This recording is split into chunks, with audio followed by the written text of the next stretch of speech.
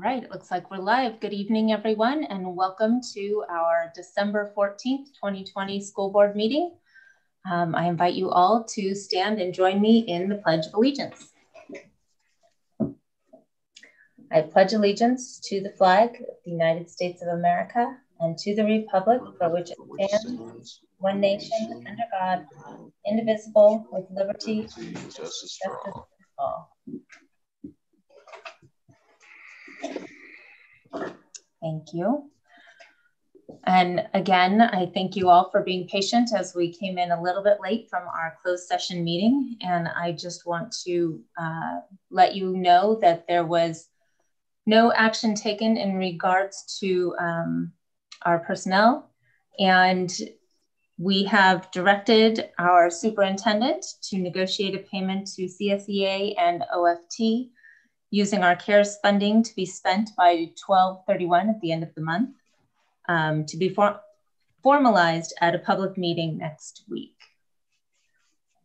So that's what closed session looked like.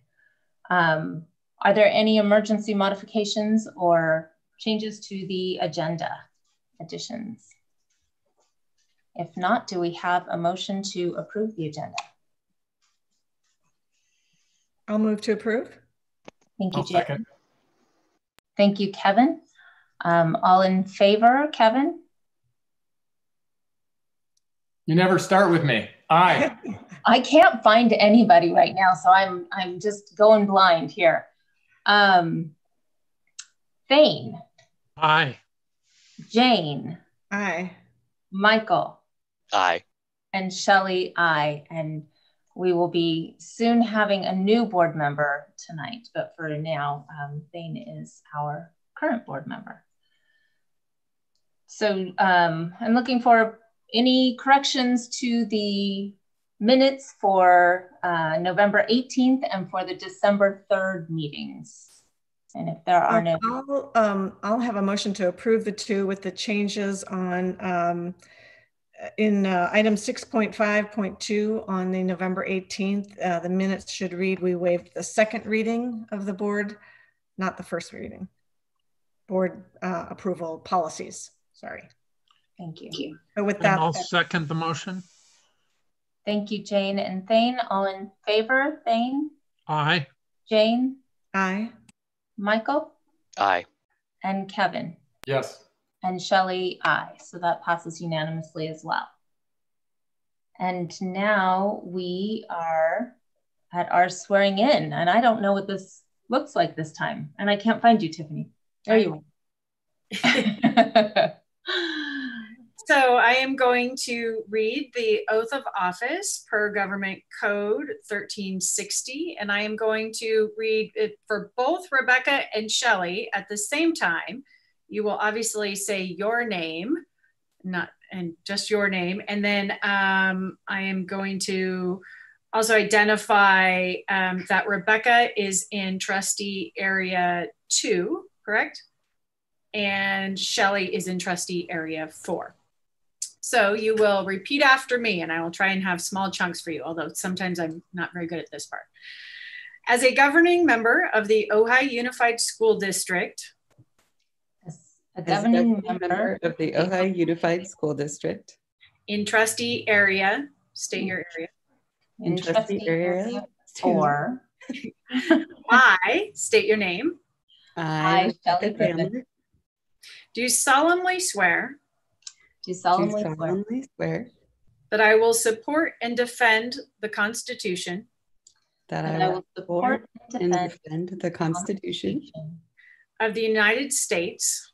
Of the United States. And the Constitution of the State of California. And the Constitution of the State of California. Against all enemies. Against all enemies. Foreign and domestic. Foreign and domestic. Foreign and domestic. That I will bear true faith and allegiance. That I will bear true faith and allegiance.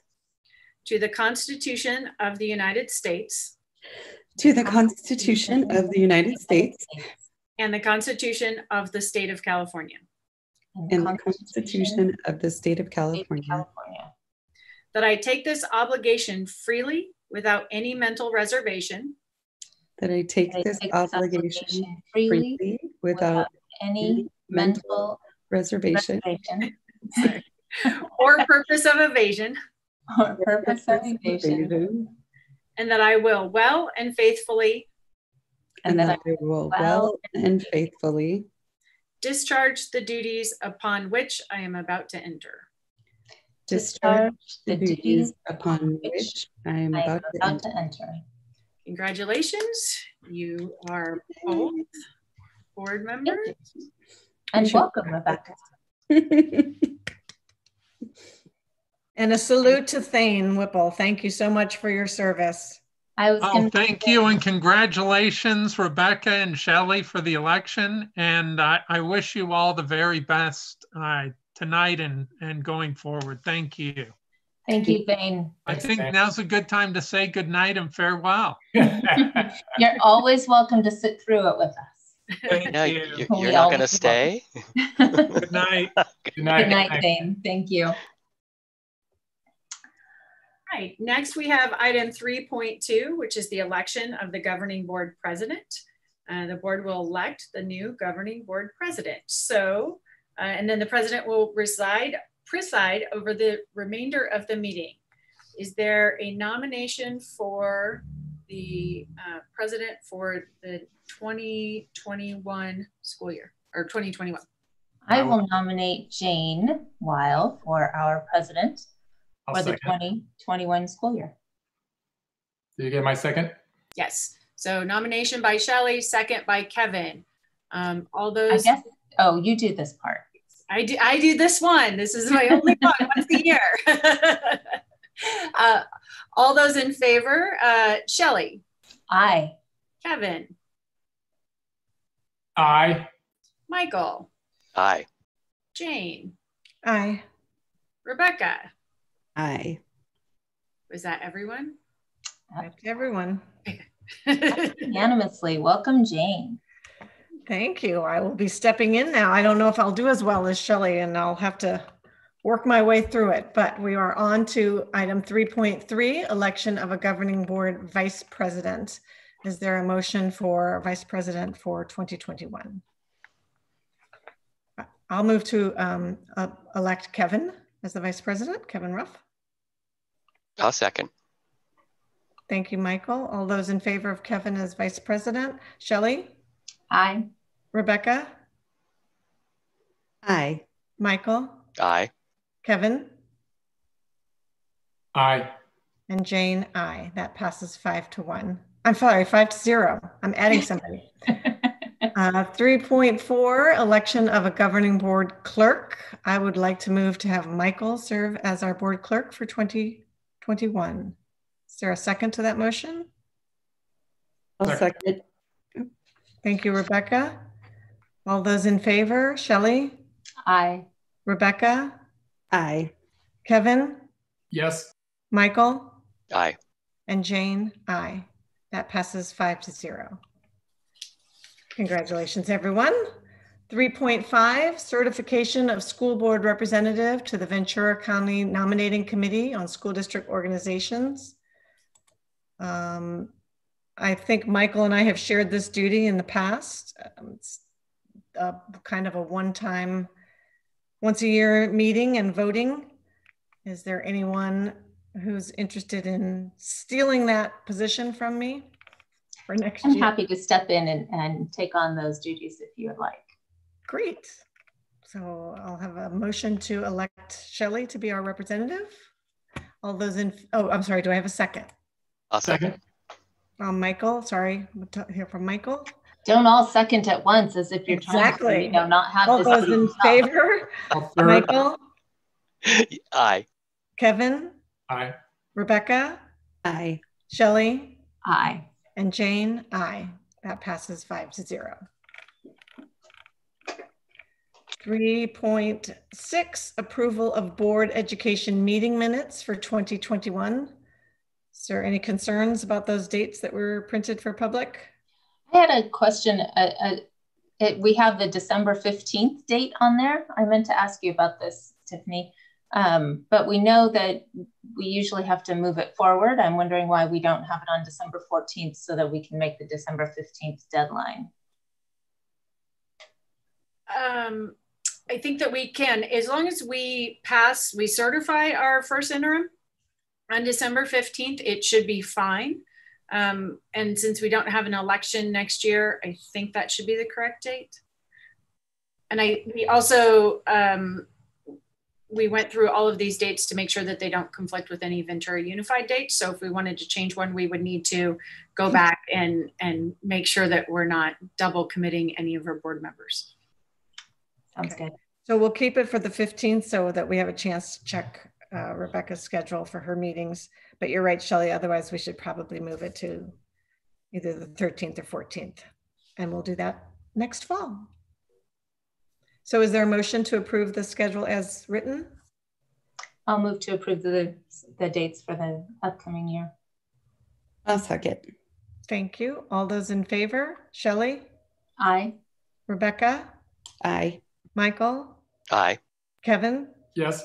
Jane? Aye. That passes 5-0. 4.1 OUSD Value Awards. I believe, Tiffany, you're going to introduce these? I will. Actually, our first value award, our Rotary Peace Ambassador and Value Award is going to be introduced by Sarah Ferranti. And I would like to point out that the TOPA principal, Don Damianos, is here to support both Sarah and the student. So Sarah, would you like to introduce your award winner?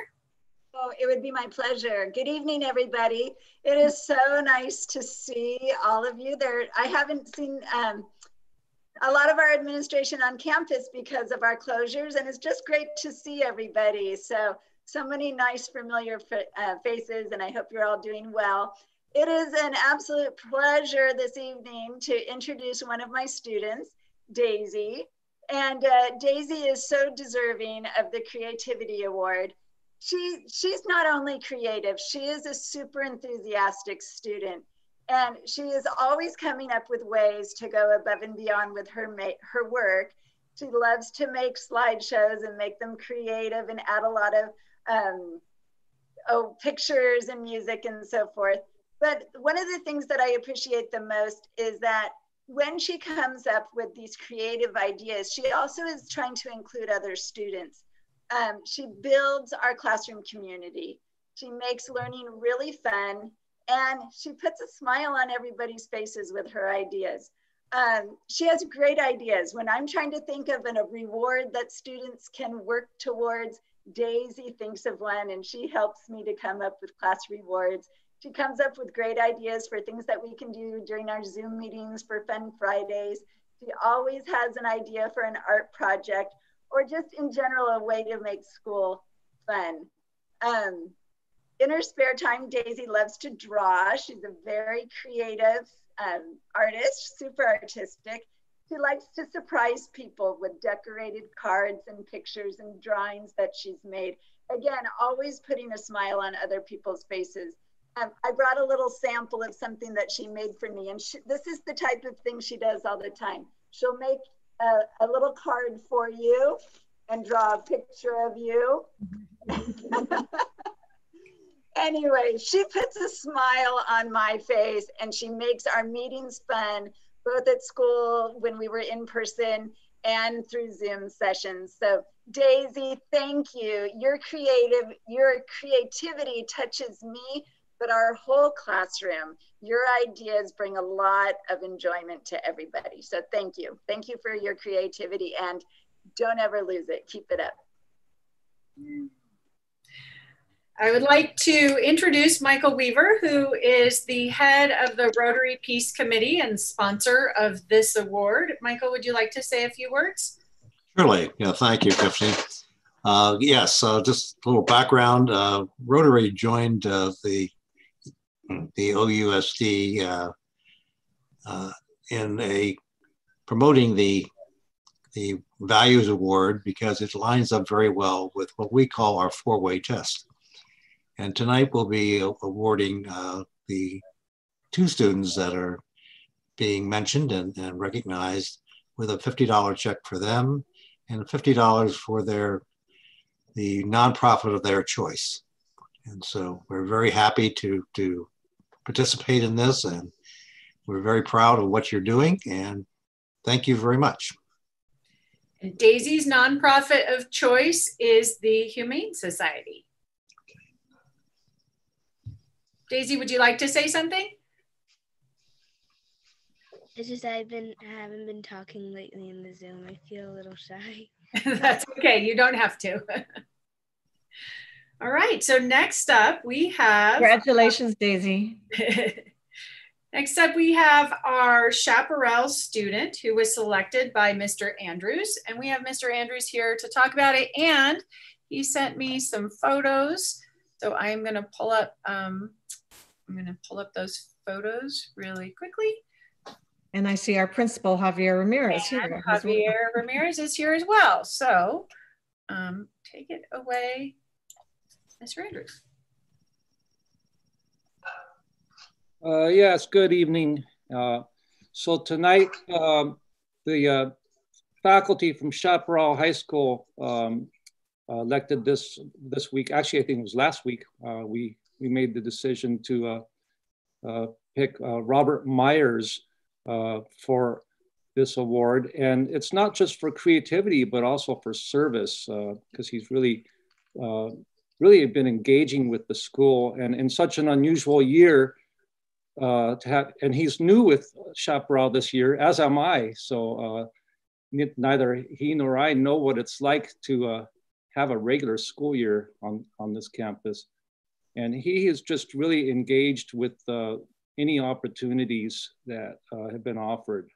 He is active with the horticulture program. And if you go over into the courtyard in front of our classrooms, you can see the beautiful planting beds he's been working on. And probably 3 to 4 days a week, he sticks around after school till 2 to 3 to 4 o'clock. And as you may know, Chaparral has this weird hybrid schedule where the students have been showing up just with their advisory cohort and then being dismissed at 11:30 a.m. to go home and work further on their studies. But we've been trying to get some arts programs up and running this year, and we've got a great cohort of students who've been working, and Robert has shown leadership and has helped to train his peers on how to use the lapidary machines. We have some diamond grinding wheels and a diamond saw. And here you can see a picture of him using the flexible shaft machine. And this is a young man who's just an absolute natural at creating. And I mean, the first time he put a stone to the wheels, it was like he'd been doing it for 30 years. And I also want to point out he's artistic just independently as well. He's an amazing artist in his drawing and creates avatars and characters for gaming. He authors and writes plots for gaming. You know, he's also a student in my English class who has elected to go above and beyond the adapted literature that we have for our special population at Chaparral. And he's reading Shakespeare's Macbeth as we speak. You know, he's in the middle of reading the canonical text. And this is a choice we don't see too many of our students at Chaparral make. And I kind of extol it as a model for the fact that we're a campus to just meet students where they are, and he's taking the initiative to push himself in his studies as well as in the arts. So we couldn't have thought of a more deserving candidate in our students this year for this honor. Very good. Can I add something really quickly?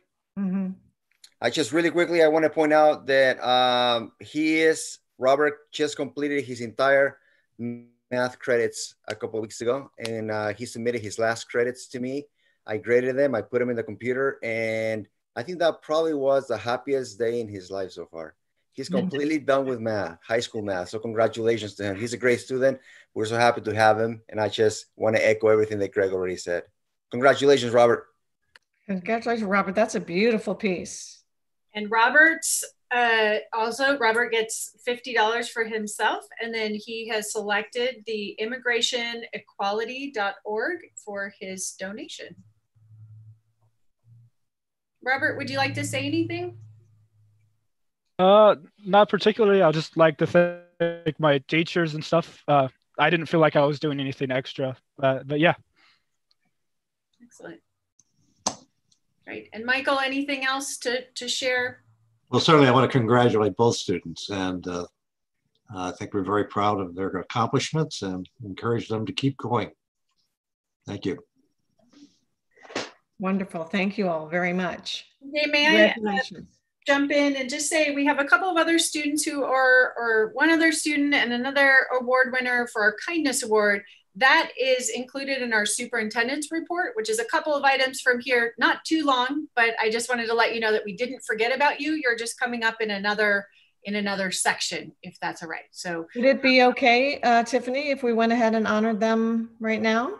If you would like to, we certainly can do that. Let me. Sure, it feels appropriate if that's okay. I am just fine with that. I have to find my screen. So we have the Todd Chandler Award, which is for kindness and friendship. And this is a brand new award to us that was brought to us by the Reverend Marilyn Miller.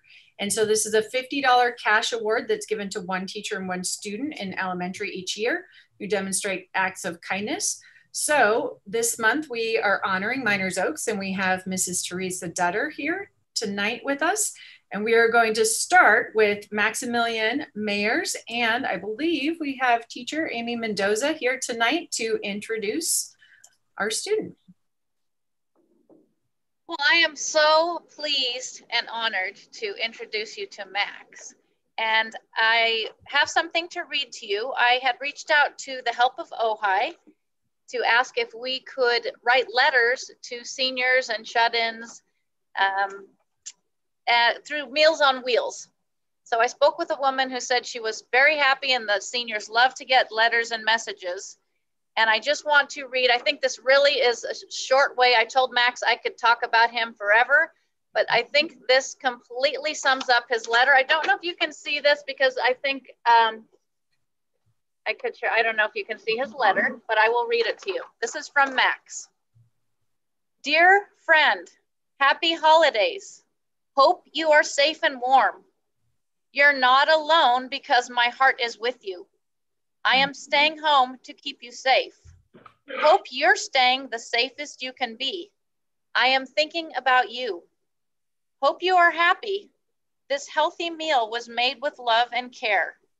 When you feel lonely, read this letter again. I'm sending a smile, laughter, and happiness to you. Hang in there, from Max. And that perfectly sums up Max, right? And you would think, I know you may think, oh, his parent helped him with that, or somebody fed those words to him. That is Max 100%. Max is the kindest, sweetest boy you would ever want to meet, and it's a complete honor to have had him in my class. This is the second year. Do you want to say anything, Max? Oh, he's going to take a drink. Well, thank you for giving me this award, and that's basically it. Just thank you. What did you say, Max, when I told you you were getting the... What did you say to me when I told you? Max, can you tell us what you said to me when I told you you were going to get the award? I just don't like seeing people really that sad. That was his response when I told him he was getting the kindness award. Max, you're a great kid. Yay. Thank Congratulations, Max. That was a very kind letter. Great job. One more. We have Ms. Dutter here to introduce our teacher who has been selected for the Kindness Award. It is my privilege, first of all, to say thanks to Max for being such a good example to others on campus when kids are here. He truly is a very, very kind, wonderful boy. So I'm really glad he's part of our campus. And in like kind, we have a fabulous teacher, Darianne O'Brien, who joined our team last year, and immediately the campus was like, whoa, who is that person? She's got such good vibe. And everybody voted in is like, Darianne got this hands down when I put it out for a vote of like, who do you think we should honor for our Kindness and Friendship Award? Boop, it was Darianne, to no surprise. A couple things that people shared about her was that she has an inner shine that is visible to all. That is a direct quote. And well-deserved. She's one of the kindest, sweetest persons I know. We are so fortunate to have you. And her very close colleague, Jan Geisler, is always bringing smiles and friendship to one another as well. They're two peas in a pod, but what she had to say really touched me. She said, kindness is spreading sunshine into other people's lives, regardless of the weather. And that was a quote that her friend Jan thought of when trying to describe Darianne.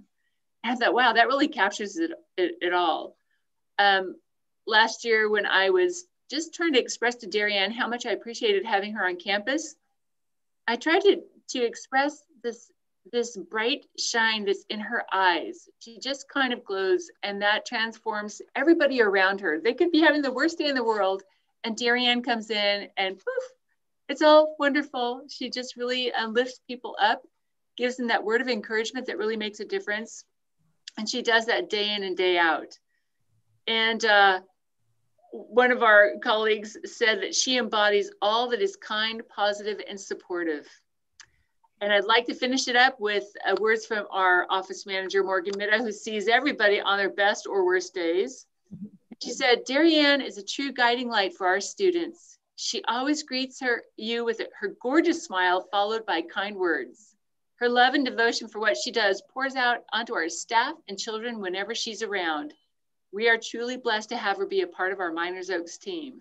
And I did that 100% completely. I know Mrs. Mendoza feels the same way. So Darianne, thank you so much for all that you do for the students in our community, especially here at Miners Oaks. And thanks for all that you do for the adults around you as well. Thank you so much. You do an awesome job.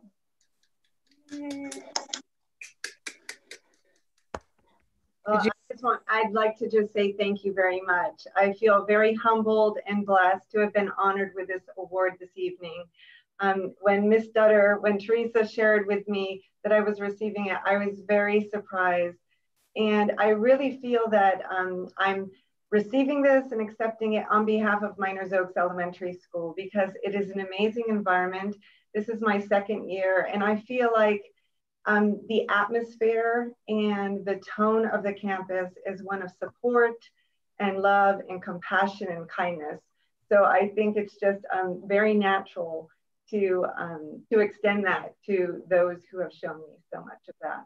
And I also just want to congratulate the other winners tonight. And also, I don't know who Todd Chandler is, but it's an honor to receive this award in his memory, keeping his legacy and memory alive. So thank you very much. Thank you, Darian. Thank you, Max, and our presenters. And finally, we're at our OUSD Volunteer Award. So tonight we are honoring Ben Roman. If you have driven down Ojai Avenue past Matilaha, you've seen this gorgeous new mural that he painted for us, and has spent many, many weekends working on. It was a labor of love for sure. And also in partnership with the Matilaha PTA helped with this and the funding behind this. And Ben donated his time for this. So we are grateful for all of the beautiful artwork in Ojai, specifically for this one, which you can see from the road. Ben, do you want to say anything about this?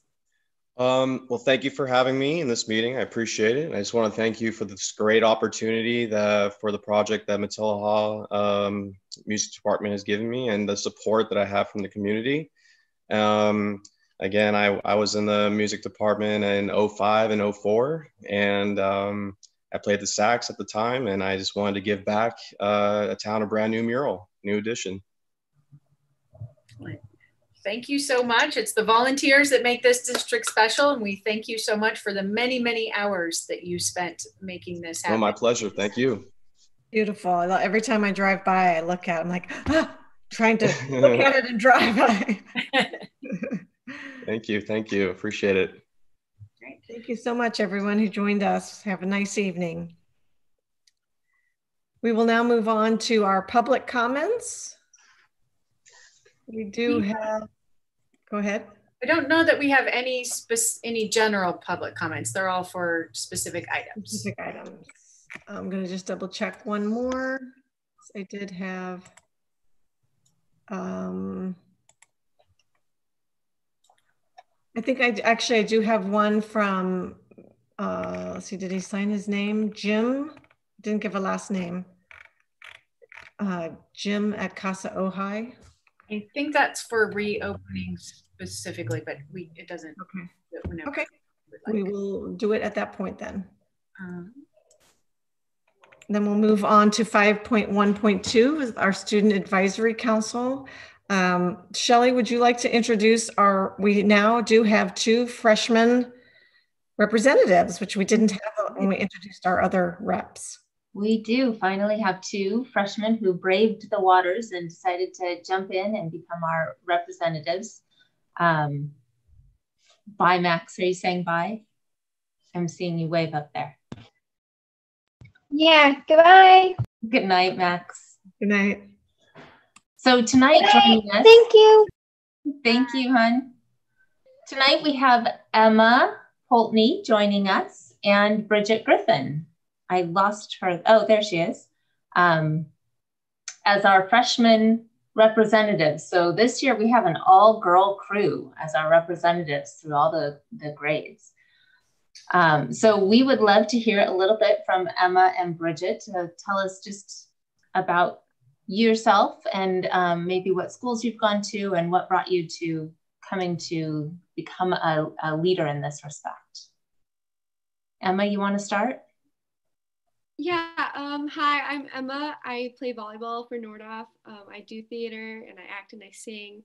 And I went to Topa Elementary School from 4th grade on, and I also went to Matilaha. So I joined the council because it just sounded interesting to me. It sounded like a fun extracurricular. Well, we're happy you're here. Thanks, Emma. Bridget?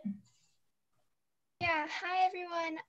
I'm Bridget. I'm Shelley's daughter. And I've been at Topa my whole life, and then I went to Matilaha, and now I'm a freshman at Nordhoff.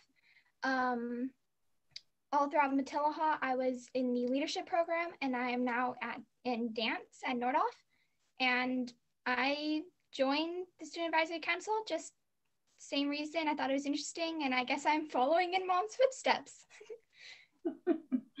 Well, we're happy you're here. Thank you both for volunteering for this position, because I know it's a bit nerve-wracking and hard to jump in as freshmen, and as freshmen who have not gone to school on your school campus. That's kind of a unique situation you guys are in. And so we are glad to have you representing your class and giving voice to those kids who are in similar situation as you guys are.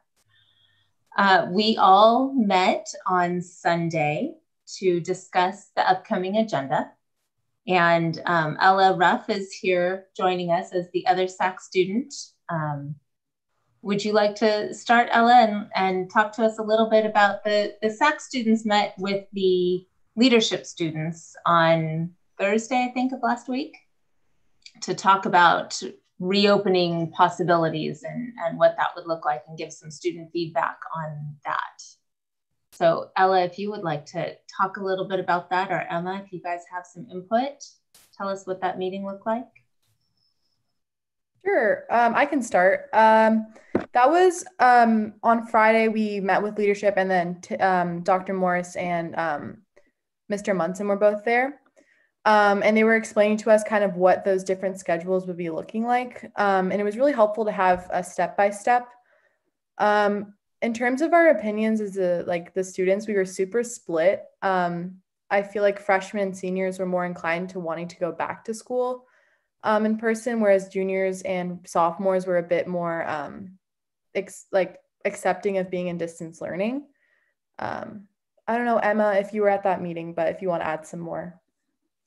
Yeah, unfortunately, I was unable to be there, but honestly, I would love to go back, but the way things are looking right now, it just doesn't seem like a very safe option. But it would be nice to go back, although distance learning has been very beneficial for me. Bridget, I can see your name is still there. So if you wanted to jump in on this too, because I think you were at that meeting. So if you have anything you want to add, you're welcome to jump in and add your point of view as well. Yes, I was at that meeting, and like Ella said, it was very split.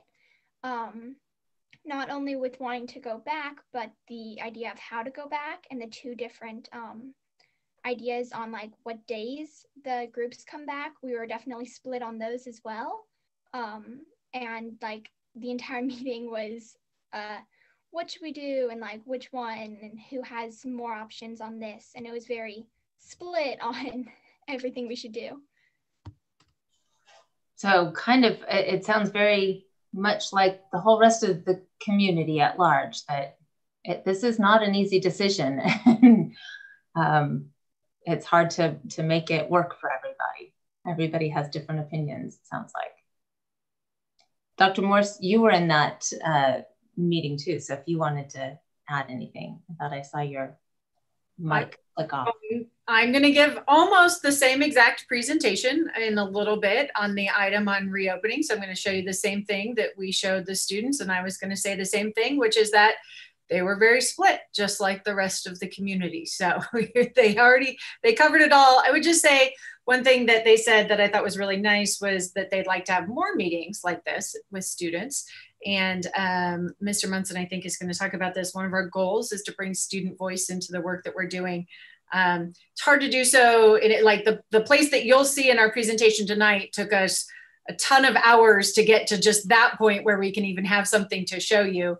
But we've had town hall meetings for students. This was another way to try and increase student voice. So I was grateful for all the students who were there, showed up at 8 o'clock on a Friday morning to participate and to give their feedback and advocate for their points of view, and yet we're respectful of each other in the process. So it was great. Ella, I think you had a couple of other things you wanted to talk about too. Yeah, both the freshmen just joined us, which I'm super excited about, to have some freshman voice in there, but I'm not sure if they know as much about the stuff we've been doing with leadership before. Leadership had a really good idea, and Phoebe Dorn was kind of leading this with Ms. Cole-Michaels, where they want to do some peer counseling. So we're going to support them in that as much as we can, but that is they're heading that. But we are going to try to support them with whatever they need, like getting out to the students. But then something we're working on, kind of talking about mental health, is getting mental health days to be an excused absence. We're going to be doing a bit more research about that and probably have some more information later on. But yeah, that's something we're working on. One of the other things we talked about, or that I heard in our meeting on Sunday, was we had talked about teacher office hours and whether students were using those teacher office hours. And what I think I heard, correct me if I'm wrong, is that those kids who are using it, they're great resources, but that not everybody's using them and not all teachers are being used at that time. And so it might be something to talk to your friends about how those office hours are there to help, and they really do help. Were there any other items during that Sunday meeting that you wanted to bring up? Separate from what I know you guys were going to participate in our presentations in 6.1 and 6.2 and 6.3, but anything that was not included in those? I think that was it. Correct me if I'm wrong, but I'm pretty sure that was it. Yeah. I think that's what I have written in my notes. Yeah. So thank you all for that. Bridget, I don't know if you were planning on staying for the rest or just for the Student Advisory Council piece. So if you leave, have a good evening. And if you stay, you're welcome. Yeah, I think Ella and Emma have it handled for now. So I'm going to head out. Bye. Bye. Thank you. Bye. We now move on to 5.2.1, which is our CSEA President, Chuck Crawford. Good evening. Thank you for recognizing the classified employees right there at the beginning. I want to thank everybody for honoring the positions. It's a very difficult time, as we've seen with the students. I'm so grateful to see the students speak, because that's really what this is all about. And seeing some of the things that I have this week with the students, it was very painful. And I've shared that with some of the board members that I've seen, because we know that's our focus. And so to see this positive presentation tonight is encouraging for all of us, and thank you for that. The idea of honoring the position, I'm grateful to see that the Electoral College has proven to work the process. And I think that's what we're doing here in a public meeting, is proving the process. It's not about me or you, it's about us, and we are working collectively. And for you to recognize the classified employees, thank you, because it has been difficult, as we all know. And to do the battle and make that decision about closing, only to see the numbers get as high as they did this last week. Thank you again. Well,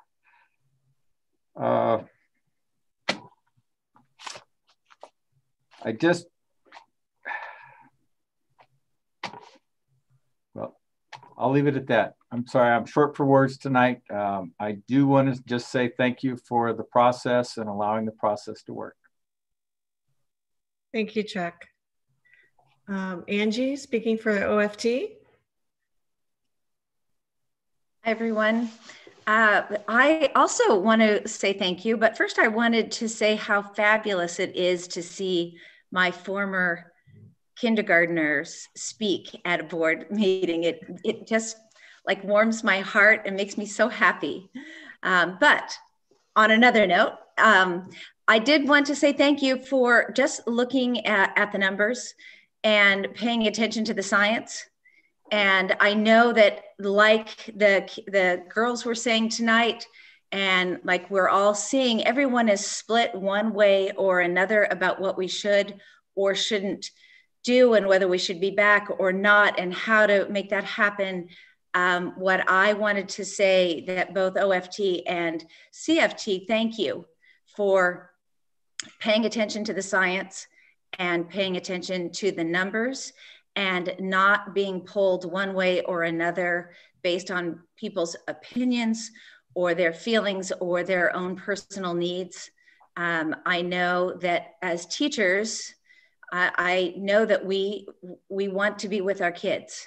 We want to be with our students. It breaks, really and truly, it just breaks my heart. And I know all the teachers are feeling this way, in that we want to be with our students and we want to teach them in person.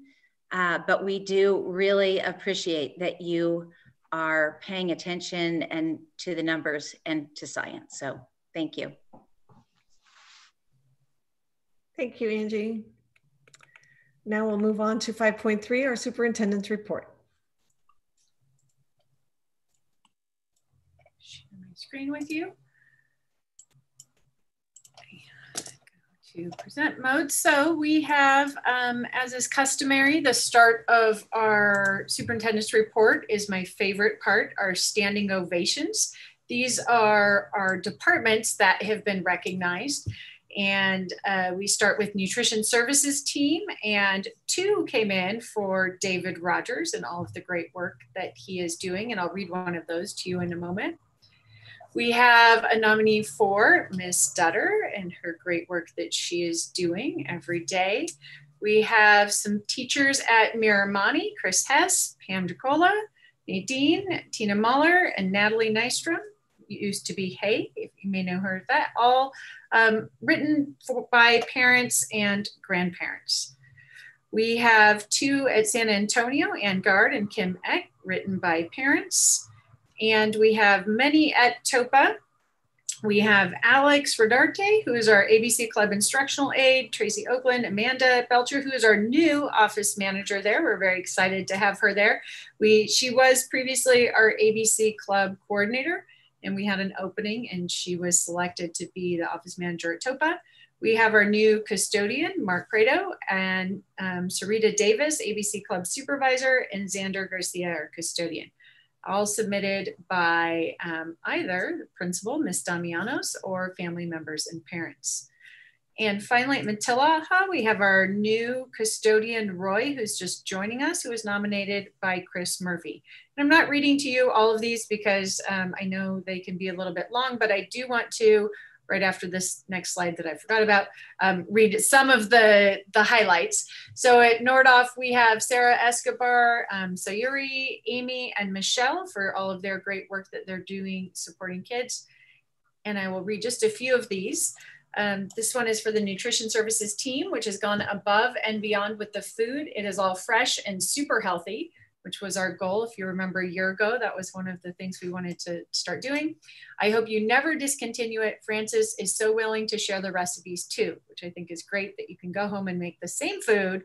When kids are going home and they want to make the same food they had at school lunch, we're doing something right.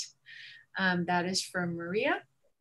Secure Beginnings, which you will hear about a little bit later tonight. They wrote this one for David Rogers. Secure Beginnings was recently invited to hold a diaper bank at the district office. David Rogers has been exceptionally supportive to us for the move to the district and to orchestrate the many details of diaper delivery, storage, and disbursement. And we're so thankful. So we're glad to have people on our staff who know the values of partnership and work really hard to make sure that we can pull those partnerships off. And that is from Renee, the executive director. And then finally, David Rogers, Michelle Gorell, and Amy Zuniga have been pivotal in helping to create systems to organize and track requests for Family Fund and homeless and foster youth students and parents. Their efforts go beyond education to a level of care that affects quality of life for many of our students and families. And I'll talk in just a moment about some of our efforts, and you'll see that it is actually a tremendous amount of work. So we could not do that without this team. Excuse me one second. Ooh. So I want to just point out, we have in the last month been trying to really recognize our staff and our community. This sign you may have seen was over downtown Ojai for a few days, thanking our teachers the week of Thanksgiving. It had a short run. It will be going back up at some point, but if you missed it in a short run, I wanted to make sure you had an opportunity to see it. And then finally, we have some banners thanking the community for Measure K. And I will say all of this was funded by Friends of Ojai Unified School District, who paid for these banners, thanking one of whom is our committee chair for Measure K, who was so grateful to the community. We have been doing bike giveaway days, and we are so excited. We have more than 30 families have requested bikes. It is truly a community effort to put all of these together. We have Ojai Presbyterian Church, who delivered 20 new bikes, helmets, and backpacks. Community members donated 8 used bikes, and Oakview Cyclery has been refurbishing them. They're amazing. They look like they're brand new. We still have Project Bicycle Loves bikes, and then we have some bike loads that were purchased by Family Fund. And next week, we will be handing out and delivering these 30 bikes to lucky students in the community who are in need of assistance with transportation. So we're excited for that, just in time for the holidays. And then finally, our holiday tree, we have had 103 families who have requested assistance with our holiday family tree. And I want to just share, we talked about, usually these programs are called Adopt a Family, and we wanted to be really sensitive to the phrasing of that. And this is really just our way of supporting. We're not adopting a family, we're preserving dignity, we're giving them gift cards that they can use for whatever they deem best, not just for toys. So it might be a hot meal, it might be a gift for their children. It's open for them. And we have had almost $6,000 raised to date that we will divide between all of the families who qualify and have submitted their free and reduced lunch application. So we're really excited about that. That is a brand new initiative this year that's spearheaded by Morgan. And you heard about Morgan earlier at Miners Oaks, the office manager, and Linda Jordan. They've done a great job with that. Then just a couple of other updates for you. We have the Miners Oaks Library MOU was approved by the County Board of Supervisors. You approved that earlier in the year, and the County Board of Supervisors followed suit. So we are now preparing for what that will look like and meeting with the design team to start thinking about all the beautiful things we could do in that new library. And then finally this week, we are piloting evening meal service pickup, which was a great idea by our own Chuck Crawford, who said many families can't get to pick up meals during the day. So we're having evening pickup 2 days a week at Nordoff for families who might not be able to get to pick up meals during the day. And that is it for the superintendent's report. Thank you. I would actually, before we get further, I would like to, in our last meeting, we had approved, or Tiffany had mentioned that she had her mid-year review from the board. And during that, she presents the same as she does the superintendent report, some of the things that she has done and is particularly proud of this year. And although it happened back in April, the board just learned that she had been nominated by Assemblymember Monique Limon and our state senator Hannah Beth Jackson for a Woman of the Year award back in April. And I'm sorry that that passed without us knowing it. So I just wanted to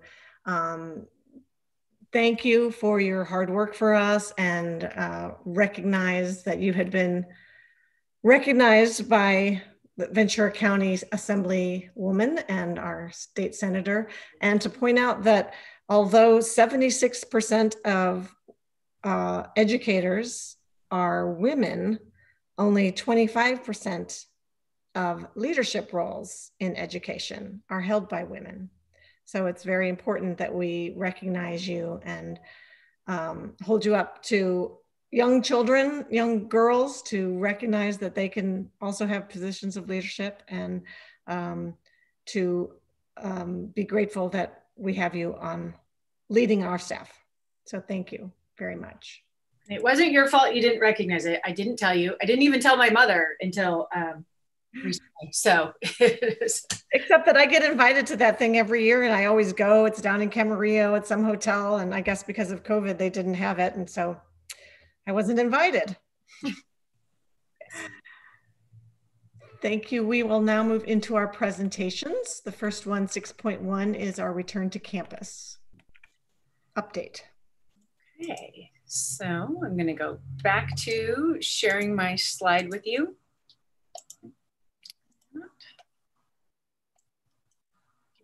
One second. So this is the return to campus presentation that I gave to our students, which is why it's so colorful and outside of kind of our typical standard template I use in the board meetings. So I want to just share a little bit about the process. And this presentation is a little bit different. It's not all of the details that we would typically go through because it's more about the process and where we are in our thinking. As you know, right now, our elementary schools closed for just 2 weeks, and we are planning on reopening as soon as possible. We will make sure that we're considering the numbers when we do so, but right now we're scheduled to return right after the holiday break. Our middle and high school campuses are not open for all students. There are some things still happening on their campus, but they're not broadly open. They are scheduled to return at the beginning of the second semester, which is in the middle of January, I think the 23rd, although I'm not sure. Dave, do you know or Cheryl, what's the date of the start of second semester? January 25th. Oh, all right, I was pretty close, January 25th. However, we can't return to campus if we are not in the red tier for COVID monitoring for 2 weeks. So we have to also wait and see. However, we are preparing to return, which takes a lot of time and effort, as you'll see in just a moment. So we've been meeting weekly, the middle and high school return to campus teams. We meet for about an hour and a half each group every week. And then this week, the elementary team also met, last week, to discuss slight modifications to the hybrid schedule based on feedback. So we, do the best we can to develop a plan, and then we want to make sure that we stop and assess how the plan is going. So in the elementary model, just a couple of little things that we think will help our TK through second grade students do a little bit better by making the afternoon Zoom optional and utilizing it a little bit differently. So we've received teacher feedback on the different schedule iterations, so that we take the work that we do in the committee and we take it back to teachers and say, what do you think? Nordhoff has done a really great job of this at several staff meetings of getting feedback led by the teacher team, which includes Kim Hoy and Bronwyn Cole-Michaels. And last week we met, as you heard from the students, we met with the leadership and the student advisory committee students. And then tomorrow night, this will be presented to our parent advisory committee. So we're working on stakeholder feedback kind of midway through this process so that we can kind of gauge what's important and make sure that we're being responsive to the community. So this presentation, excuse me, is really about priorities. And I just want to share, we're committed to providing the best education experience possible through COVID. And one of the things that's really hard is there's no experience that we can provide that's perfect or even ideal or that's even normal. And so we know that there are always things that, that could be done better or would be different if we were in person. And we're doing the best we can in distance learning and in our hybrid model to make sure that we give the best possible experience, but sometimes there are things that we can't control. At the high school, we have two main limits, space and time. And so I'll talk to you a little bit. This is going to be mostly about the high school, although the middle school has similar schedule and similar work that we're doing. So our major issue at the high school is the lack of space to socially distance. I've mentioned this before. Many of our classrooms can only fit 12 students in a room when we have 6 feet apart. And so for this reason, if we were to come back at the high school, we would have to split each class into 3 groups potentially. And that, as you can imagine, makes the schedule much more complicated. At the middle school, luckily we have enough space. And so we can proceed with 2 groups at the middle school. So that makes it a little bit easier. So this is just a slide that Mr. Munson put together for our students, illustrating that when we have the teacher at the front of the class, these kids are kind of, and these desks are right against the wall. And then these kids over here are right against the wall. And then we have to have 6 feet from the teacher before the first row of desks starts. And so just really is limiting in that way. I also want to share this again about quarantine issues. If we have a student in a pod who comes to school and later tests positive, those students become confirmed exposures.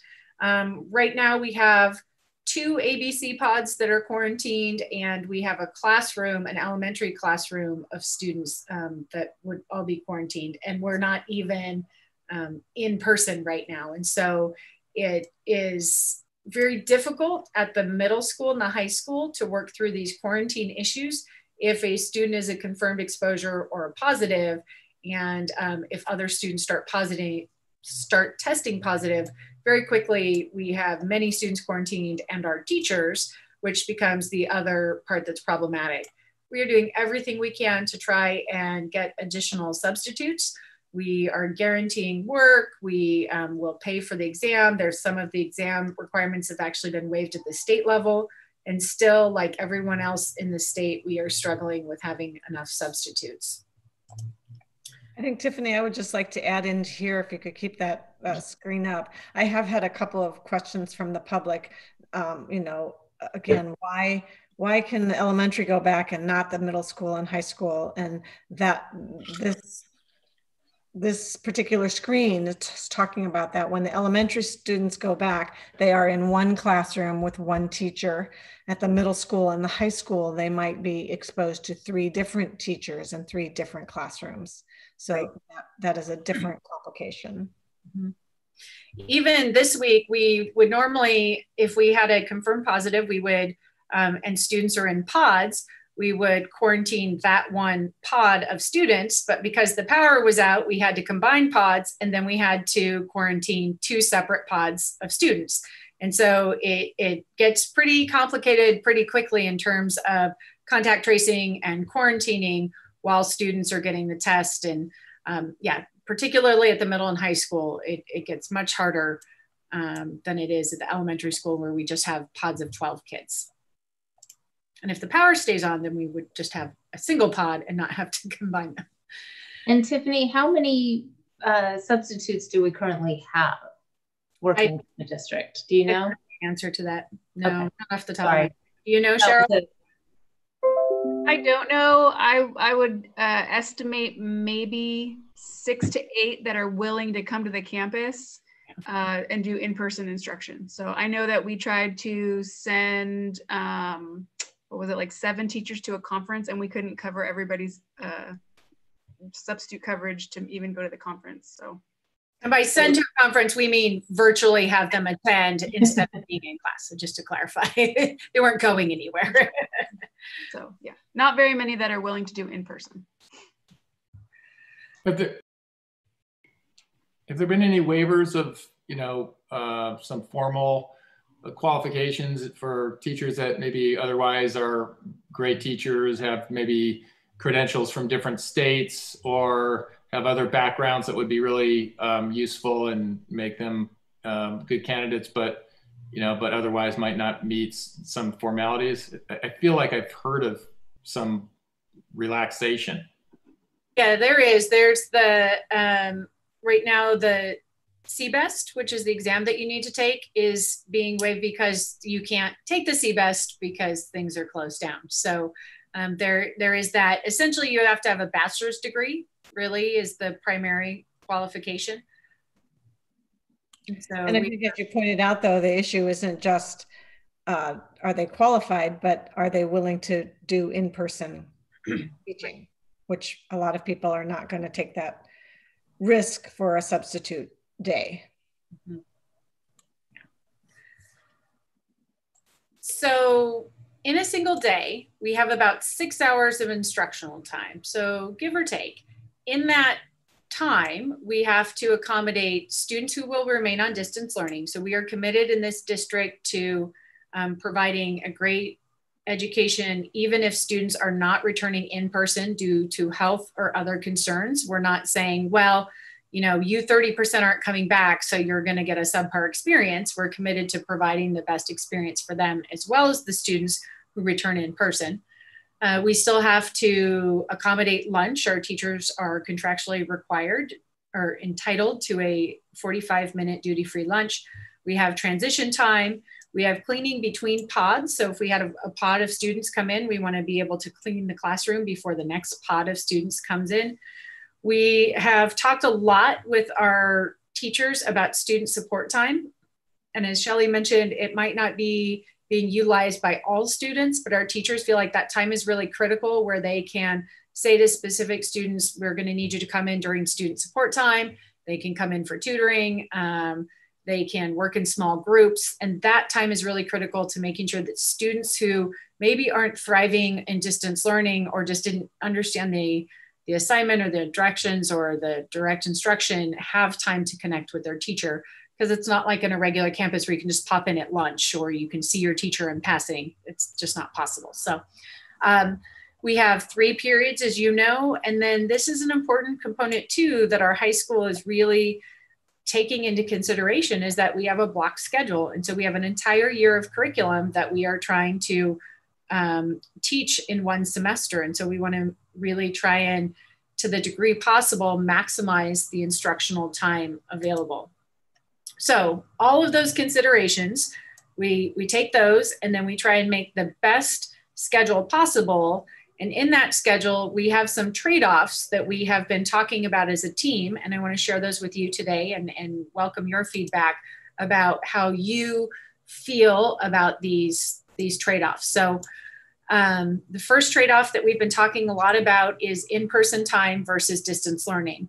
And our teachers have decided that through many, many hours of discussion, that we don't believe the best educational experience is to live stream instruction for in-person students. That seems to be the most apparent solution for many districts, is like, well, we'll just we'll just live stream, and then we'll have the kids at home and the kids at school get the same instruction during the time. And our teachers are for the most part, adamant that when students are in front of them in person, they want to be doing small group work, they want to be doing labs, they want to be doing activities that don't lend themselves particularly well instructionally to just having a screen there. It's also quite difficult to manage students who are at home on Zoom and students who are in person, even if those in-person students are also in Zoom. And at some point, as a student, if I'm going to come to school and I'm going to sit in a classroom on my laptop on Zoom, why would I, come to school and not just do it at home in my jammies if I'm getting the exact same educational experience? And so this comes up, and we have had days and days where we talk about this for hours, and all three grade bands have decided that they do not believe it is the best instructional experience to live stream. So then we have to try and accommodate both in-person time and our distance learning time. And teachers can't do both effectively at once. And so here's just some examples of schedules and what we've been thinking about. And these aren't particular schedules, they're just to show you in this first example, which is what we're doing right now with 80 minutes of distance learning for 3 periods at the high school, and then even shortening our student support period. At the end of the day, we have 60 minutes. So if we were trying to do in-person instruction, we would either, if you wanted to see all 3 classes in a day, you would have a 20-minute class, which isn't very effective, or you might be able to see 1 class in a day, potentially, while still maintaining that 80 minutes of distance learning, which we think is a really good way of delivering direct instruction to both students in person at home, and then using that, the kids who come in person to do additional extension activities, essentially. Let's say that we shorten that distance learning time and we do 55 minutes. At the end of this day, we still have an hour and 45 minutes for in-person instruction, which ends up, not being a terribly long class. So what we've been trying to balance is, how long do you need to come in person to make it worth your while? And then how many classes do you see? Keeping in mind that we still have that transition time between pods where we have to clean, and how do we make all of that work? So let's say that we flip it, like here in example 3, and we have a 60-minute in-person, and you go in-person, in-person, in-person. Now this doesn't account for transition time and cleaning, but let's say that we did this. Then you would have 1 hour and 30 minutes at the end of the day that would be available for distance learning, and you would be trying to do 3 classes, so you would have 30 minutes of direct instruction. And our teachers feel like if we're trying to accommodate the block schedule in an entire semester, that 30 minutes of direct instruction isn't enough time. So this slide is just to show you that we're trying to balance really thoughtfully time in person and time on direct instruction, time on distance learning, and how we can accommodate all students while still providing that in-person experience. I'll pause if there are any questions so far. I'm just reacting. So it's just my thought.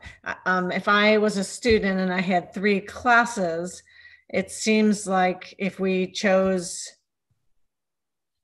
let's say for instance, example 1, my day would be normal, except I might get one of my classes in person. So it's possible that I might come to campus 3 times a week just for 1 class. Right. Because then we wouldn't have transition time. So I guess what I'm saying is, if I have, let's say my period 1 is going to be in person, then I go home and I have period 2 and period 3. But since I'm part of a pod, it's not like the entire period 1 students is there. So that teacher still needs to teach 2/3 of the class that's not there at some point in the day. Okay. Right. That's what makes this difficult, is that each class becomes 3 in-person classes. And I'll show you more about that in a moment. So essentially we need, 9 slots for in-person. So let's go to trade-off 2, and this is what we've been talking about, is daily contact with teachers versus convenience for in-person classes. And this is something we really wanted our student feedback on. Our teachers feel like having daily contact and consistency is really important. So checking in every single day with your teacher on distance learning so that you have accountability, you can ask questions. As much as we like to believe that we can just say to kids, okay, here's your assignment on Canvas, go do it, and not check in with them at all, many of them need that daily contact with their teacher to just ask questions, for motivation, for accountability, all of those things that we think are important. But you'll see in the next slide that in-person or even just daily contact, even on distance learning with teachers, isn't the most convenient in terms of transportation and getting to in person. So here's an example. This is the most convenient model, we believe, for transportation and for students. It's still not very convenient, but let's say that we had 2 days a week where we did just in person and 3 days of distance learning. So if you were a group A person, you would go to period 1, period 2, and period 3 on Thursday. The rest of the time you would be doing asynchronous independent work. So you wouldn't see your teacher on Friday, and then you would go back to distance learning on Monday. We still can't really fit all of the group Bs into one day. We can't fit 6 blocks into a day effectively. So one group would still have to be split over 2 days potentially. So this allows for transportation. It also has all these issues with cleaning between pods and lunch supervision potentially, which is also worrisome for us. And having kids on campus eating lunch when you would take your masks off, we feel like increases the risk. And then if it's raining, you're going to be inside with your masks off. And there's a lot of things that become problematic about serving lunch on campus. So another option is then to have kind of like I was showing in the first example, where you come for 2 periods a day in person. So maybe group A would come on Monday for 2 classes, and then and then they would have a second, or they would go to their 3rd period on Tuesday, and then group B would come. So it's not very easy because we have to have those 3 groups.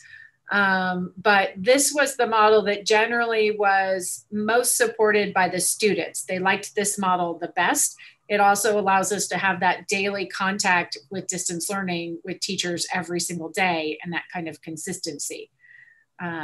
As you can see, the 3 groups are really problematic. At the middle school where we just have 2 groups, it's so much easier. It's all those options that come with the 3 groups. So pause if you have any feedback or thoughts. Can I say something, or is this like, okay. Yeah. I remember also talking about with the students, we were the schedule before, if it was Wednesday, Thursday, Friday, and then like the 2, like A would go one day, B would go one day, and C would go one day. I know we kind of, or at least the students were kind of talking about that. Is that something that maybe could be an option, or? Yeah, I mean, right now what we're really trying to do is think about conceptually, what do we value? And what we think that we value is daily contact for distance learning at the high school. And so how we fit in the rest of this and try and do so with consistency. It's just a little bit hard because those 3 classes, right? If we have, because you really go to 3 classes in person. So you would have, we would spread this out. So you would go maybe like Wednesday, Thursday, Friday, but then your distance learning direct instruction is much shorter. If you're doing 3 in-person classes in a day, right? That really only leaves you 2 hours for distance learning at best. So, and if you split that between 3 classes, then we're getting pretty short periods. And remember, in a regular year, when you have a whole year to teach the curriculum, your periods are about 50 minutes. So if we have 50-minute periods and we're trying to do a whole year without a block period, that makes it kind of hard, and we're worried about the impact of that. So, but yes, Ella, that's a great point and something we'll bring back to the committee next time we meet, right? Let me go the right way here. So finally, our last trade-off, and this is something that we talked a lot about, and to be perfectly honest, it doesn't feel very good to anyone on the Return to Campus Committee, is do we just limit the number of students who can come back in person? And other districts have done this. They've said, we have 24 in-person spots, sign up for them, and when they're full, they're full. And then the rest of you will just stay on distance learning. What makes that complicated is that, you know, if you're going to 3 periods, maybe you get into one class in person, but another class you're on distance learning because you didn't make the cutoff, right? And so trying to balance those classes. And our team feels like it's more important to us to allow students who want to come on campus the opportunity to do so by creating a schedule that allows them to do so. If it happened to be that we had those 3 groups, A, B, C, and let's say we didn't have enough students coming back in person for the C group, maybe that C group is just an extra time in distance learning with those kids who didn't attend in person, if that makes sense. So we are not necessarily a fan of just closing off access, but we wanted to present it to you because that is one way that many districts have solved this complicated issue. Is there has any polling been done in terms of like a normal class? Let's say there's 36 students in it, so you're thinking 3 groups. What if there are 12 students who would not return?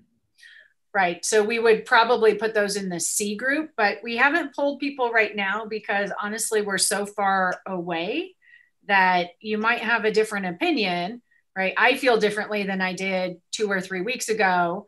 Now that the vaccine is rolling out and we're not talking about coming back till kind of the end of January, you might feel differently in 3 weeks or more than a month from now than you feel right now. So we have not yet surveyed people, but that would be something we would do probably in the beginning of January.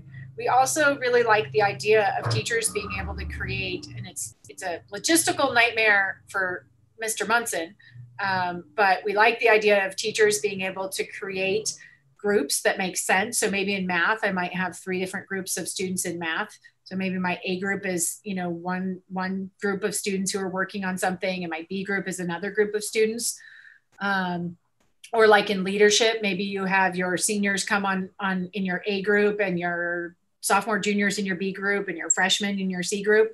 Or in dance, you might do something similar. So we could, instead of just dividing by alphabet, we could divide students based on teacher selected groups, or we could allow students to select people they would like to attend in person with. Again, a little bit of a logistical nightmare, but I have full confidence in the Nordhoff administration to be able to pull that off.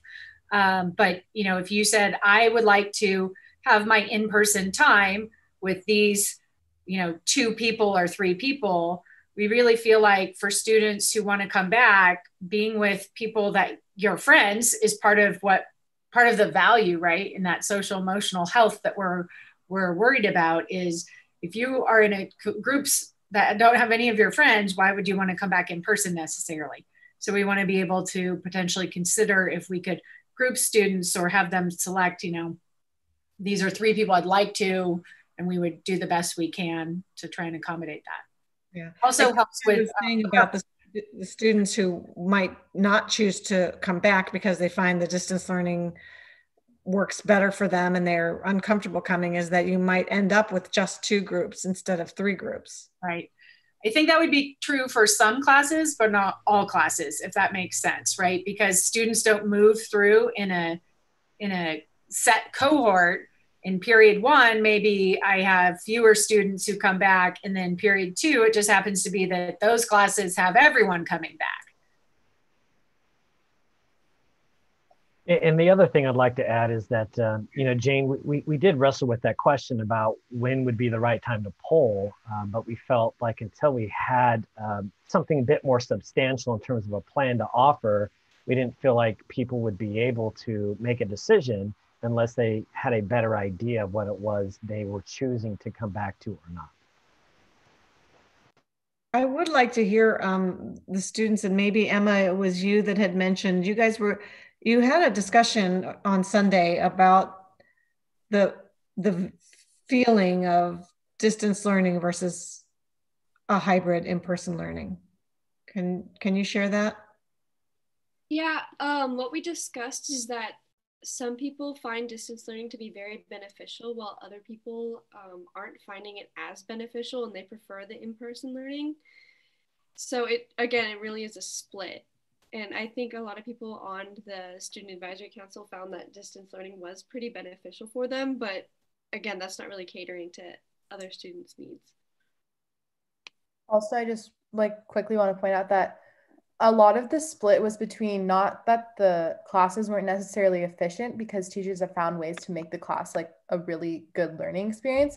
It was more of self-motivation. A lot of things that were coming up was kids just not able to focus. And that was causing the distraction and making it harder in distance learning, not necessarily the teaching way the curriculum was getting out to the kids. And I think one of you too mentioned that some of the teachers are using video, which the students really liked because they could go back to it.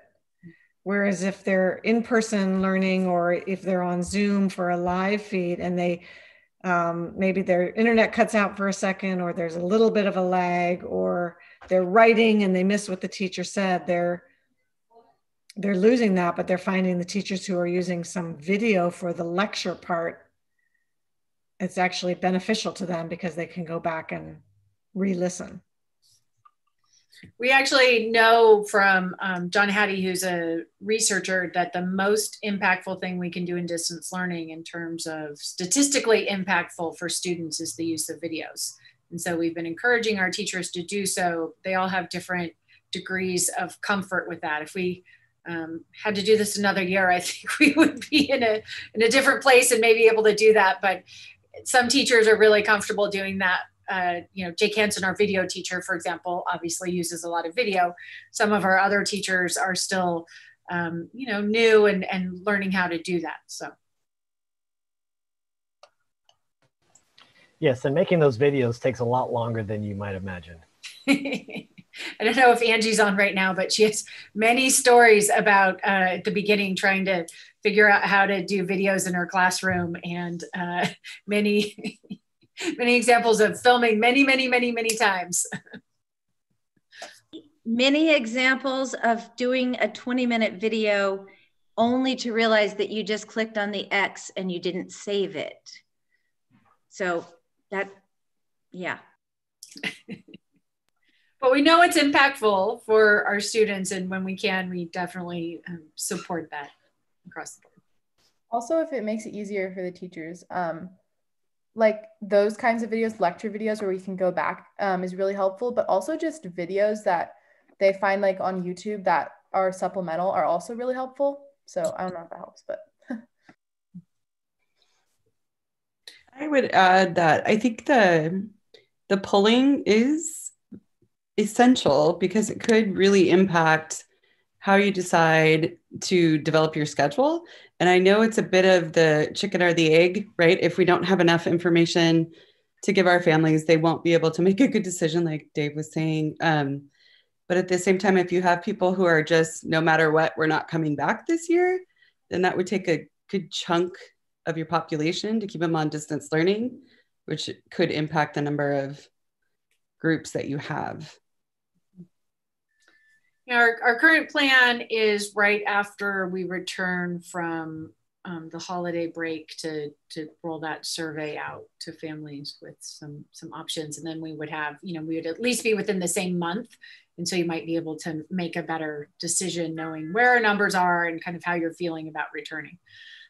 We have this timing here in Ojai where we're going to open and we're going to have summer school, and then the numbers rise every time we say that we're going to do that. And so we're trying to, be a little bit closer to the actual time, so we don't have such a disparity between what we think we're going to do and what ends up happening due to things beyond our control. And I concur with that as a parent. If you asked me right now, I'd be hard pressed to tell you which way we were going to go. Knowing that Ventura County just came out with 1% today on our ICU capacity, that gives me great pause. So I think we would, speaking from my own experience, have a more accurate accounting from parents after the holiday. That was the end of my slides. We do have a couple of public comments on this if there are no other comments or feedback from the board. I just want to basically share with you and with our community the work that we're doing and thinking about, and how kind of complicated it is, and all the factors that we have to take into consideration to try and really do what works best, we think, for our teachers, our community, and our students. I would just like to add that I appreciate all the work and I understand the difficulties, but I know personally as a board member, I'm really hoping for something different second semester, that we can get some kind of in-person learning for all students. And that's our goal. We're planning for this with the assumption that it will happen as soon as we can come back in the second semester. So we are gearing up for this. There's no option on the table right now to just continue with straight distance learning for the rest of the year. We don't have that scheduled for consideration. So I love that the students are involved in the decision-making process. I give you good kudos for having everybody's voice be heard through this process. So the next steps for us here are to, as I mentioned, continue to work on these schedules, refine them, continue with our feedback, presenting the same presentation tomorrow to the Parent Advisory Committee, really getting feedback around how do people feel about those different trade-offs. I didn't hear from the board if you had a decision one way or another about if you wanted to limit access to students or to like 24, or if you wanted it to be available for everyone who wanted to come back in person. Did you have any takes on that personally? I have a question. How would those allowed to come in person be selected? Would it be based on the most detrimental impact to not being there, or by lottery, or how would that happen? There's a few different models. I think some districts have gone to the lottery model, and some have been in the first come, first serve model. Like if you sign up and you get a slot, you get a slot, and if you don't, you don't. I don't know that there's a good model that doesn't create some kind of animosity and upsettedness around people who don't get selected if they wanted to get selected.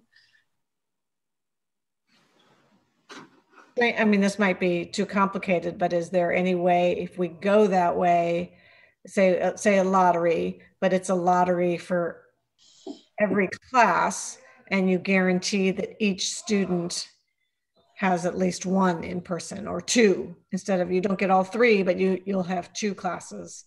So if like we do a lottery for period one, those students that won the lottery get set aside. They're not entered in the lottery for period two until all students have an in-person class. And then, I know it's very complicated, but I'm just saying it's a thought to make sure, what would the numbers look like if every student had two in-person classes, but they had one class that was, I'm going to be Thane and argue against myself here now. I think that would not work well for something like dance or band or science labs. Yeah. I'm not, right now, if you ask me, I'm not in favor of guaranteeing it for some and not for all. I think what comes to mind for me is we have been battling depression issues and mental wellness issues with our students. And if you allow some to have that social interaction, the isolation for those who can't be involved just seems that much greater. And I would be concerned about that for our mental health of our students. I'm concerned that we didn't hear public comment also. And it seems there were public comments on this topic. There are. I'm just going to read them. We'll definitely read them. Yeah. Just if Kevin or... Yeah, I just briefly, I think I probably agree with Shelley. You know, I think it's hard to imagine allocating scarce in-person resources on a, certainly if you're going to do it on a, you know, kind of on a limited basis, I would certainly say a lottery over first come, first serve. I think first come, first serve is one of the most, you know, always inherently unfair. Some people learn about it, some don't, you know, somebody gets tipped off a little early. So I would say lottery for sure, but I think I agree with Shelley that I do think there's a risk, which I generally like to think that we would provide as much as we can to those we can and you know, live with the consequences. But I think in a situation like this, the fact that some would be able and others who want to would not be a good dynamic. So I would say I would want whatever the solution was to be one where we would accommodate everyone who wanted to be in person up to whatever the level was we could accommodate.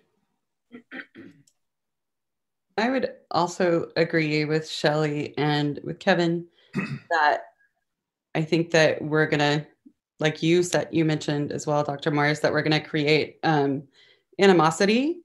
And to me, if we were forced into a situation like that, I think it would need to be done on teacher recommendation for need, not just randomly, because there are certain students who are really struggling and need additional resources. But I would prefer that we gave the same option to all kids who want to come back if we can.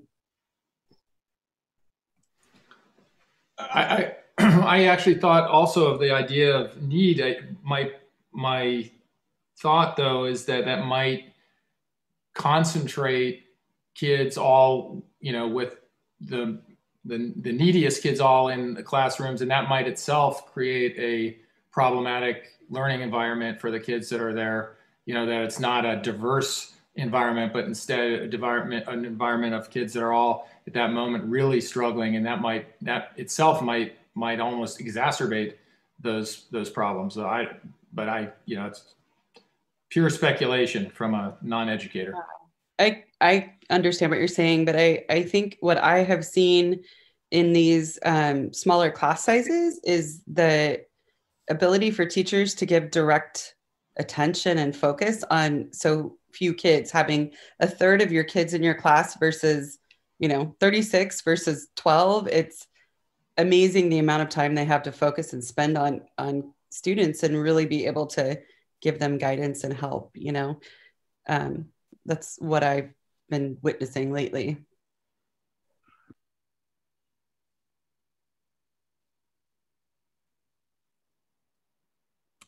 Okay, I think I will take this moment to read our public comments from Kathleen Rooney. I would like to address, Kathy, I guess if you could set a timer, I think these are both short, but just in case, a 3-minute timer. I would like to address the decision to close in-person instruction and return to full distance learning. My son is a 4th grade student who has been thriving with the in-person instruction. When behind a screen, he feels disconnected and it is hard for him to feel engaged. When he found out that school was closing again, he stated, "I feel very, very, very, very sad." Ever since school has closed for the 2nd time, he has asked me every single day when we think school will reopen. I honestly wish I could tell him tomorrow. However, I feel the decision to close the schools was made without comment or input from the OHI community. Ojai's COVID positivity rate is less than 1%, and between the stringent mask and 6-foot rule, the possibility of transmitting COVID-19 is super slim. The social emotional health of these students is imperative, and I feel was disregarded in the decision, in particular, considering the positivity rate so low here. I implore you to reconsider the needs of the students when it comes to the possibility of reopening in early January. Our students need their teachers and peers in order to progress both social, emotionally, and for some students like my son, academically. Response to that is that we closed for 2 weeks. So as we stand right now, we will be reopening on January 4th. And those 2 weeks were concerns about the high rates after Thanksgiving, which we did find. We have students and staff who are either have tested positive or who are quarantining because of exposure. And I don't believe we would have been able to actually staff the classrooms if we had kept them open for the last 2 weeks. Public comment from Suzanne Soul. I am the mom of a 4th grader at Topa. I am deeply disappointed in your rushed decision to close the school. We had no chance to comment, no opportunity to participate, and no time to plan. The data are clear that young students need to be in the classroom. Why don't you make that your mission?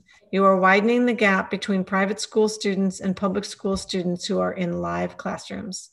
You should see Topa students sit by themselves trying to concentrate on Zoom.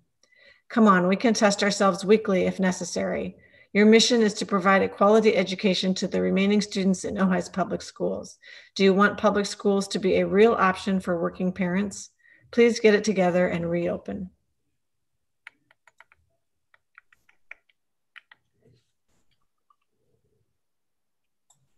Any other discussion on the return to campus item? I thought you had another public comment. You'd mentioned Jim earlier. Yeah, so it's actually not up on the public comment form, so I'm assuming it's just a private letter. Okay.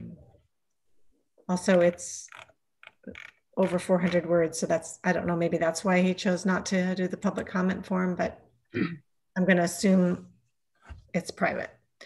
6.2, though I will, maybe I can just say that he's also very supportive of being in person and very disappointed in the quick decision and feeling that we're not looking at the Ojai numbers. Whoops, I'm on the wrong page here. Our next item. Jane, a public comment that came after the deadline for this that was emailed to all board members, so. Will those be able to be added onto the meeting minutes on the public? So when you click on this agenda a week from now, you'll see those comments. 6.2 is our school spotlight for Nordhoff High School. I'd like to introduce Dave Munson, who has spent a lot of time working over the weekend on this, this slideshow we were working on. We're very excited. This is part of our school spotlight that we have now at every meeting. And we wanted to particularly have this one tonight because it ties in with the return to campus idea. And since Nordhoff has been coming up a lot in that regards, we wanted to make sure that we were able to spotlight what else is happening at Nordhoff. And Dave, I am going to share my screen with you, or I'm going to run the PowerPoint with you, for you, sorry. Give me 1 second and you'll just tell me when you want me to go to the next slide, all right? Okay, all right, got myself off mute and I want to thank you for having me tonight. You know, I want to start off by saying that despite the pandemic and school closures, the Nordhoff teachers, the staff, and the students and parents have shown some great resilience. And I'll say, yes, there is always room for improvement in anything that we do, particularly now, though, during our pandemic. But I hope this following presentation will show that we are doing good work given our circumstances and limitations.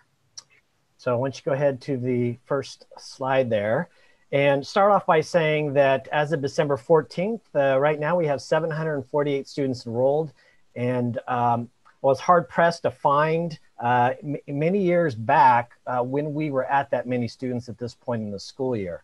And just to give you a snapshot of the last 3 years, here's where our numbers were as of December 14th during these last 3 school years. So I'm happy to say that we are up in enrollment, and we have had probably an equal number of students come to us from public schools as well as private schools. And, you know, hearing from some of our parents that have come to us from private schools, they have been real pleased with the job that we've been doing on distance learning.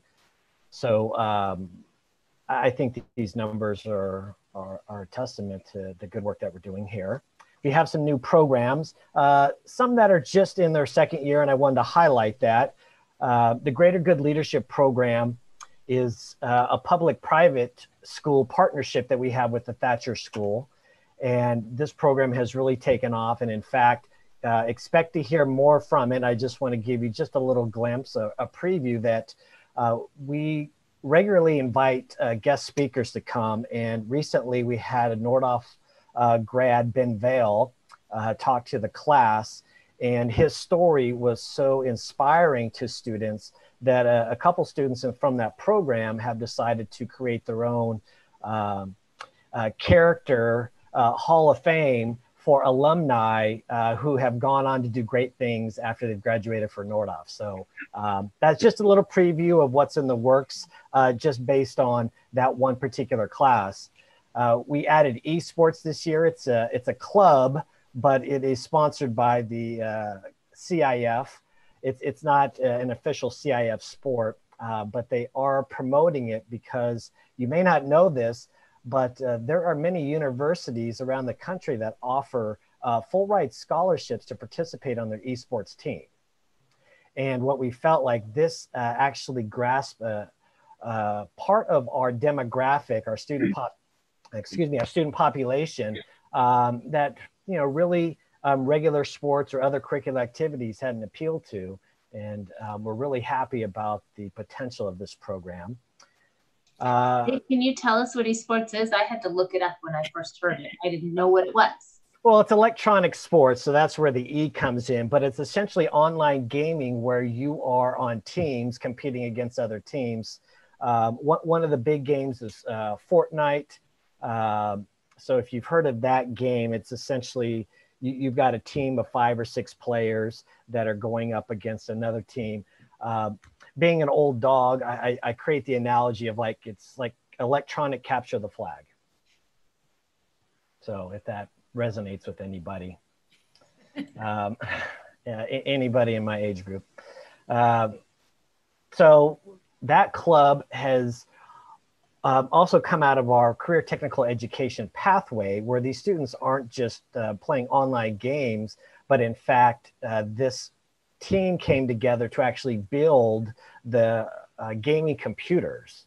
So that's where they started with, is getting and purchasing all of the necessary components to build a gaming system that had the capabilities to be able to online game.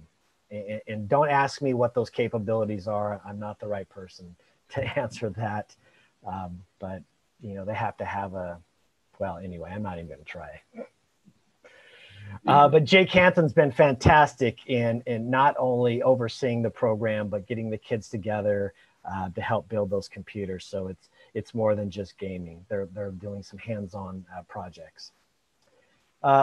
Girls lacrosse, you know, we brought this in last year as an option in our spring sports. Unfortunately, I think we only had about 3 or 4 games under our belt before our spring sports season was canceled, but we hope that it will start up again in the spring and that we can get girls lacrosse a full season or even a little longer season. And then with the introduction of Edgenuity classes this year, in the breadth that we've offered it, you know, our students have access to other classes that they haven't had access to before through Nordhoff High School. Obviously, students could take these at other places, whether it's colleges or other online programs, but this is the first time that they've had this opportunity through our program with Edgenuity. Academic data. This is something that we're really proud of because I'm sure you've heard a lot of stories about students that have been failing at astronomical rates, lots of concerns about achievement gaps. But I'm happy to say that, we've had a real strong focus on academics coming out of the gate. And I'm happy to say that when you look at these numbers, almost 2/3 of our students earned at least a 3.0 GPA or better. And of that group, 35% earned a 4.0 GPA or greater. And so that's an impressive number that I think is a testament to our students, for their ability to stick with it, but also our teachers for pivoting quickly and, learning several things, transitioning to a block schedule, mastering Zoom, figuring how to build a Canvas shell, and all the while keeping the focus on, the academic rigor that we have. And you've heard it from some of our student representatives that they feel that it's gone much better in the fall than it has in the spring. And that's why we have this split, because I think we are doing a good job on distance learning. Thank you, Dave. I would like to, because we did have parents have commented, that they're not sure how this is something that we can sort of say is a praising, because, I guess their assumption is that teachers are grading differently. But I believe that what I've been hearing from students and from teachers is that is not the case, that this change to the block schedule has allowed the opportunities for deeper learning, and we are grading the same way we were grading a year ago. Is that right? Similar, yes, not entirely, but that's been the silver lining that we also try to focus on with our pandemic, is it being forced to have to experiment with new ways of doing things. And one thing that I found is that teachers have allowed, students to turn in assignments much later than they used to. They're also providing more opportunities for students to improve on any work that had been submitted and graded in order to improve that. So there's been some changes in that grading aspect of it. But for the most part, yeah, we've gone back to, our rigorous grading policy that we've had prior to the pandemic. And I think the students have risen to the occasion.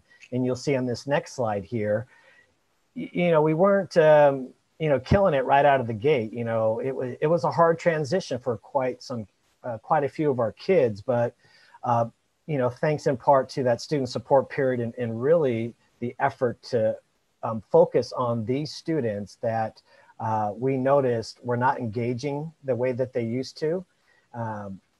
And, our administrators, I'll give credit to Jim Hall and Jamie Rooney. They showed up at students' doorsteps to check in on them, to provide Chromebooks, to provide hotspots, to actually take some hard copy classroom materials to them. So, they have not just limited themselves to emails and phone calls. They've gone out there to try and make contact with these students. And our teachers at the same time have also encouraged kids to come to office hours.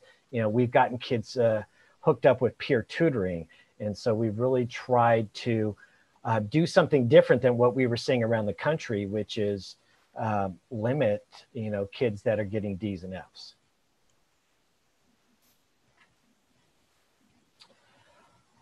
We just recently received our 1920 data on our graduation rate, and we did take a bit of a dip. And this,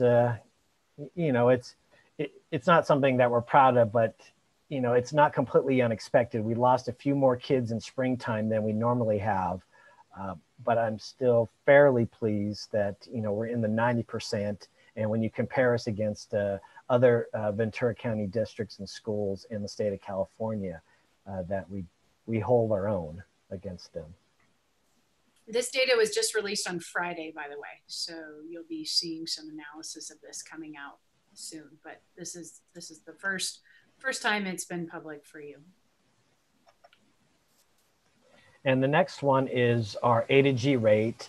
And the A to G rate is the percentage of students who have completed all of the necessary requirements to enter a four-year state university or the University of California system as a freshman.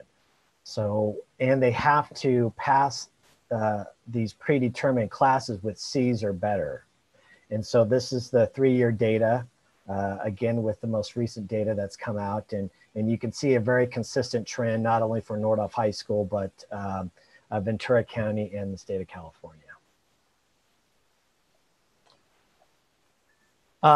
We would like to increase those numbers though. And so one area that we're looking at is these non-A to G classes. We have 10 of them that, working with Ventura County Office of Education, there are classes, in fact, Tiffany shared with me that prior to becoming superintendent here, she worked for the, I believe it was the Career Education Center in Camarillo, and their job was to get, auto welding,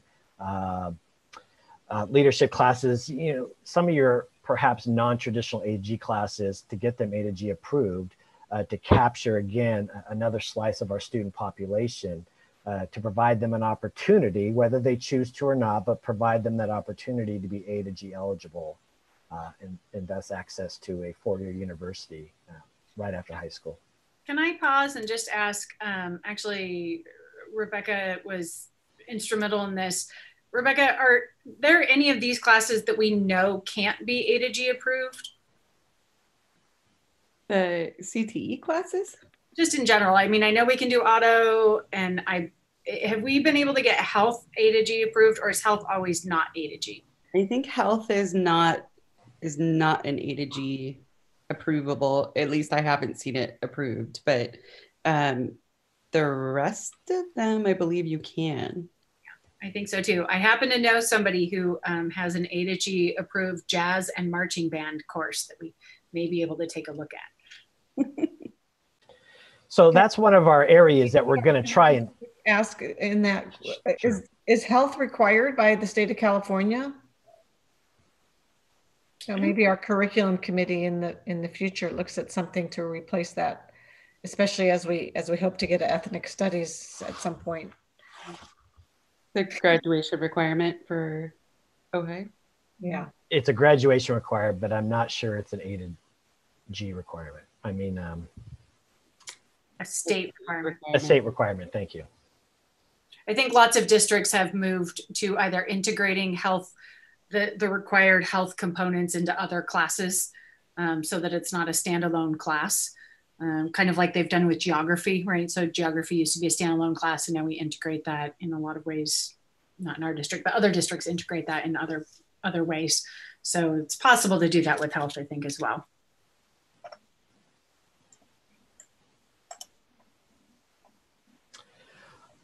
As mentioned previously, we are concerned about our students' mental health, and thankfully, Janine Murphy has got a great group of interns that have appointments available. Our own academic counselors also are available for mental health conferences. We also have peer tutoring for the academic student support, along with office hours. So students have a choice, if they prefer to try and work with another student. We have a great group of peer tutors set up. But if they prefer to work with the teacher, teachers have office hours available. But, we're experiencing, what others are in the difficulty in engaging students just beyond that 80-minute block period, getting them to come back after hours. And especially for those that need it the most, it's far more difficult in a virtual atmosphere rather than in person, where we could actually just go speak with them in person, or in fact, actually go and pick them up and take them to an office hour where they meet with the teachers. But this last bullet point, that dedicated student support period, I feel like that has really been instrumental in helping, not only keep students engaged, but also help the academic component of it. But we've had a few teachers report that they've had some really nice conversations with students just about life in general, even though that wasn't the intention of the phone call. it really just highlighted for them, you know, that human-to-human interaction, and when you get that some time with them, just how valuable it is to students. So, you know, kind of going back to Jane, I think it was your point about returning students to campus. You know, essentially our teachers understand that. They understand that they want to meet with kids. It's just entirely difficult for this, you know, to happen in the way that is going to meet everyone's need. Okay, next slide. Our ASB leadership has tried to keep students engaged. Bronwyn Cole-Michaels, you know, she's been very active in sending out activities for people to do. We just recently did a door decorating contest, but all the way through Halloween, you know, we've had our Heritage Months. She does a weekly virtual scavenger hunt, trivia, highlights pets of the week. We all wear our Friday NHS quarantine t-shirts. And what's kind of neat to see is when I go through town, students wearing those out and about. And then just last Friday, we did our first senior class photo in the stadium. And we had a couple bumps to it, but I think we've worked out the kinks.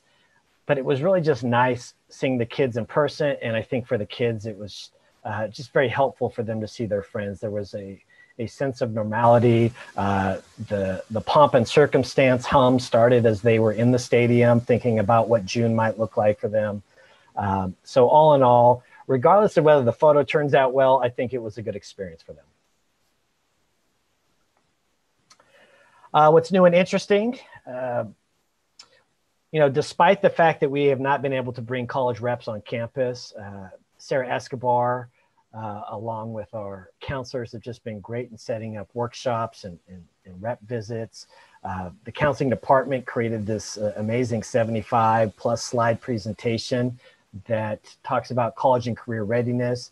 In fact, as a parent that has gone through the college application process, I found myself referencing that on a few occasions to try and get a sense of the differences between the UC application, the CSU application, and then the community college application. So having that was a great resource.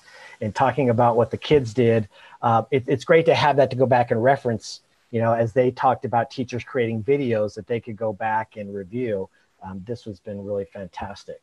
And I believe, Dave, we also translated that into Spanish. Yes, we did. Absolutely. The whole thing. Yep. We did a random acts of kindness challenge, and the Hills, they're juniors and freshmen. They've been doing some volunteer work. And Rebecca Kirkland, you might have seen in the Ojai Valley News that she organized students to write letters to folks in the Artesian senior home. As I just touched on earlier, the Greater Good Leadership program was connecting alumni with current students, but our dance program did that recently, brought back some dance alum to talk with the current students. And again, just a really nice way of bringing our former students, pairing them up with our current students. And then the big thing is, as a faculty, we are working on PLCs. They stand for Professional Learning Communities. And the statistics and the data coming out of PLCs really is encouraging. It's not a program, it's a process for how teachers work.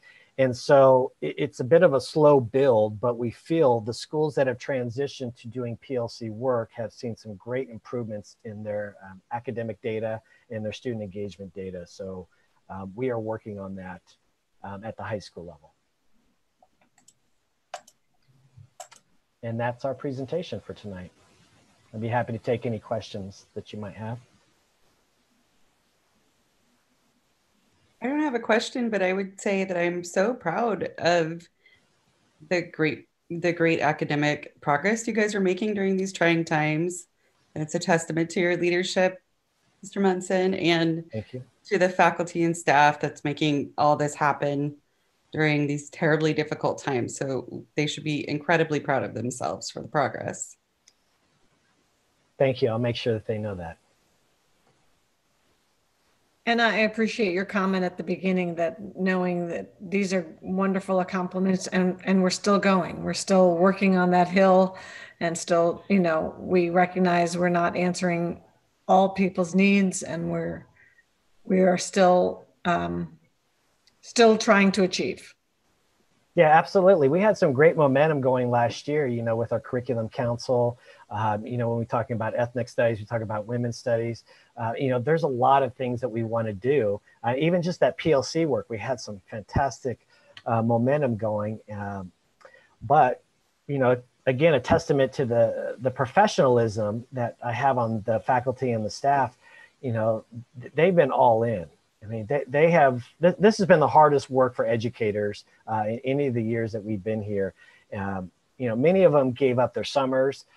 Most of them, if not all of them, give up hours on their weekend. They're working, you know, anywhere from 2 to 3 hours more per day. They really want to see the kids, but they also want to do right by the kids to make sure they have a great academic experience because, you know, we know that you know, our seniors are going to move on. They're going to be college freshmen next year. So, you know, we don't want to short them. So we are really trying to do our best to adapt to this new environment. And, you know, while the teachers may have a preference, you know, they are committed to the students. So they're going to do, you know, whatever they have to do that we feel is in the best interest of our students.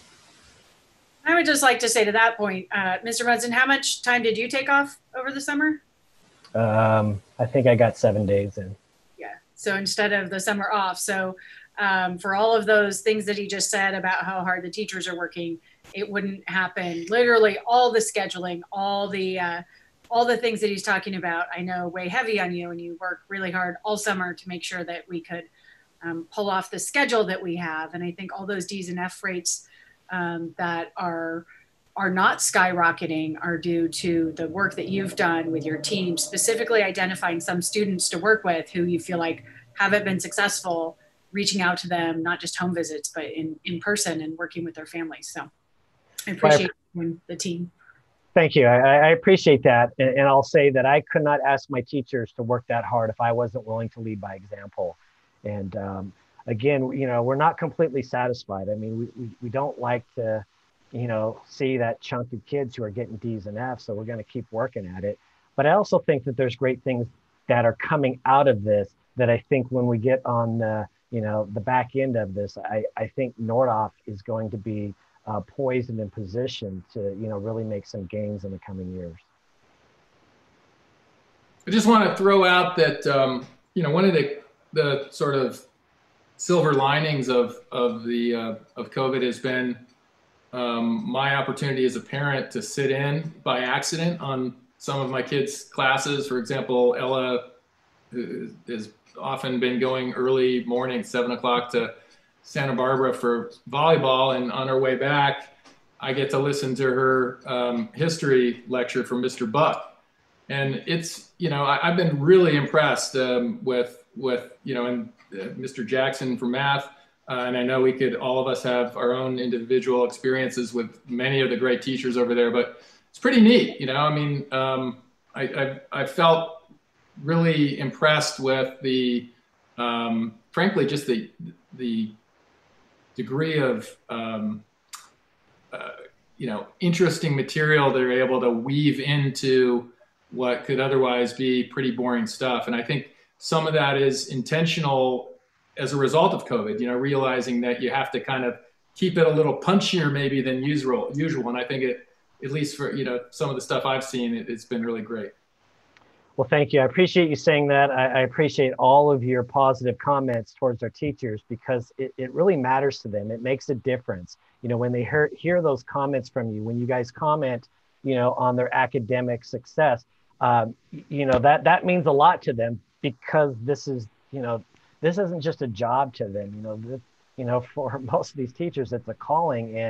And Kevin, like you say, you know, they know they've had to up their game, and it's been in a new environment that for some of them, it's, you know, as hard as they're trying, it's also stressful, and it's been, you know, anxious for them, you know, if they haven't been familiar with technology and doing as much work on the computers in the past, it was a really hard transition for them. But again, they're professionals and they're dedicated to the school, they're dedicated to the students, and they're dedicated to the district. So, when you guys say those things, believe me, it matters. Thank you, Dave. And I will join in my colleagues in giving kudos. I too have been impressed with the creativity, because I really didn't know how some of these classes would work in distance learning. Not all of them translate so easily as they're not lecture classes.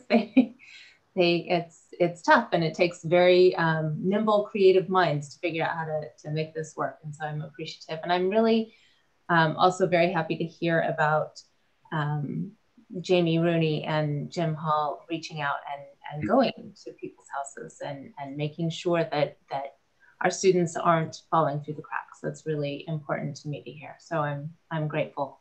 Thank you. You're welcome. So I'm just going to say what everybody else said, and you guys are just doing great stuff. Keep doing it. Thank you, Michael. Thank you. I think we'll move on to 6.3. Ella and Emma, this has turned out to be a bit longer evening. So if you need to say goodbye, you're welcome to. If you'd like to stay for the one more item, whatever works for you. Is there anything, did you want to speak quickly, or do you want to watch, or how are you guys feeling? For me on this specific topic, I'm not sure if there's too much to add to it. What about you, Emma? Yeah, I agree with you. Okay. So if you guys can say goodnight, and then you can watch this on the weekend if you're interested in the topic. Sounds good. Thank you, guys. Bye. Thank you. Thank you. Thanks for being here so late. Right, so I am going to give an update on our diversity, equity, and inclusion work. And just like Dave said, we have a lot of work to do here, and we're not done. We're not satisfied with where we are. We are working every day in this realm. In every decision that we make, we really try hard to think about it from these lenses. But I want to say, I know that we're not perfect, and that we still have a long ways to go. But I'm excited to share with you where we are. This is our goal, kind of our mission statement that was developed by the Guiding Coalition. If you remember, we have 4 guiding coalitions around our district values. We have one that's on diversity, equity, and inclusion. It used to be called the Inclusion Group, but we broadened it. So this is the mission statement that the group came up with. It seems like a lifetime ago, but I think it was just last school year. And then I added this quote because we had a meeting, a subcommittee meeting this week, and Dolores Johnson, who you may know works in our technology department, as we were talking about revisiting this mission statement, she said, we just want to look at the child as an absolute part of this family. And I thought that was a really succinct way of putting what we are trying to do. And so I just wanted to honor Dolores for her fun contribution there. That was very meaningful to me. So looking at this work, there are several categories. This is such a broad topic, which makes it sometimes a little bit unmanageable. Our Guiding Coalition is doing great work. It is organic, and sometimes it feels like we're making a lot of progress, and sometimes it feels like we're a little stuck. And partially it's because we're trying to address all of this stuff in an hour a week in different subcommittees. And so it's hard, and it takes a long time, but we are working in all these areas, and I'm just going to give you some updates and then where we're going in each area. So in terms of equity-driven student support, we really are trying to focus on our most vulnerable students. So in every grade band, we spend a lot of time looking at who are students who are not being successful. I get this question on occasion: how many students do we have that are just not checking in at all, that are just missing, like we had in the spring? And right now it's none. We have some students who have attendance issues and we're supporting them, but we don't have any students where we just don't know and they just never log on. We have a lot of support built into our schedule for students with Ds and Fs. So that student support period is actually pretty unique. In talking to other superintendents, they did not originally build that in. And I think it's been, as Mr. Munson just pointed out, it's been a huge success. And our elementary teachers, our middle school and our high school teachers in revisiting the schedule are all committed to keeping that time, because it's how we really provide that time to serve our most vulnerable students who need the most help and most one-on-one help, who might not be able to get it in distance learning or in person, and just have that specific teacher support. We just did a training. Linda Jordan, who is our new homeless and foster youth coordinator, did a training on support for homeless and foster youth. We should be doing that annually, and we have not always done it. So we're working on providing training so that our teachers know how to identify students who might be homeless and have some ways that we can specifically support those students. Tiffany, does that mean that Linda Jordan went to a training, or she trained staff? She has been going to faculty meetings and giving a presentation on this topic and how we can support students. So kind of raising that awareness. And then we have some additional training with teachers that we will need to do in the future. But she has also been to lots of trainings, Linda herself. There's a lot to learn in this area. So looking forward, you have a board goal that is around an equity review of achievement and opportunity gaps for student subgroups.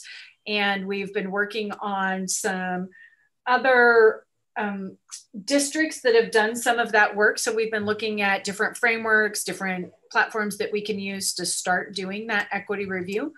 And we're looking forward to making sure that we at least know if there are opportunity gaps, and then start working to try and address those.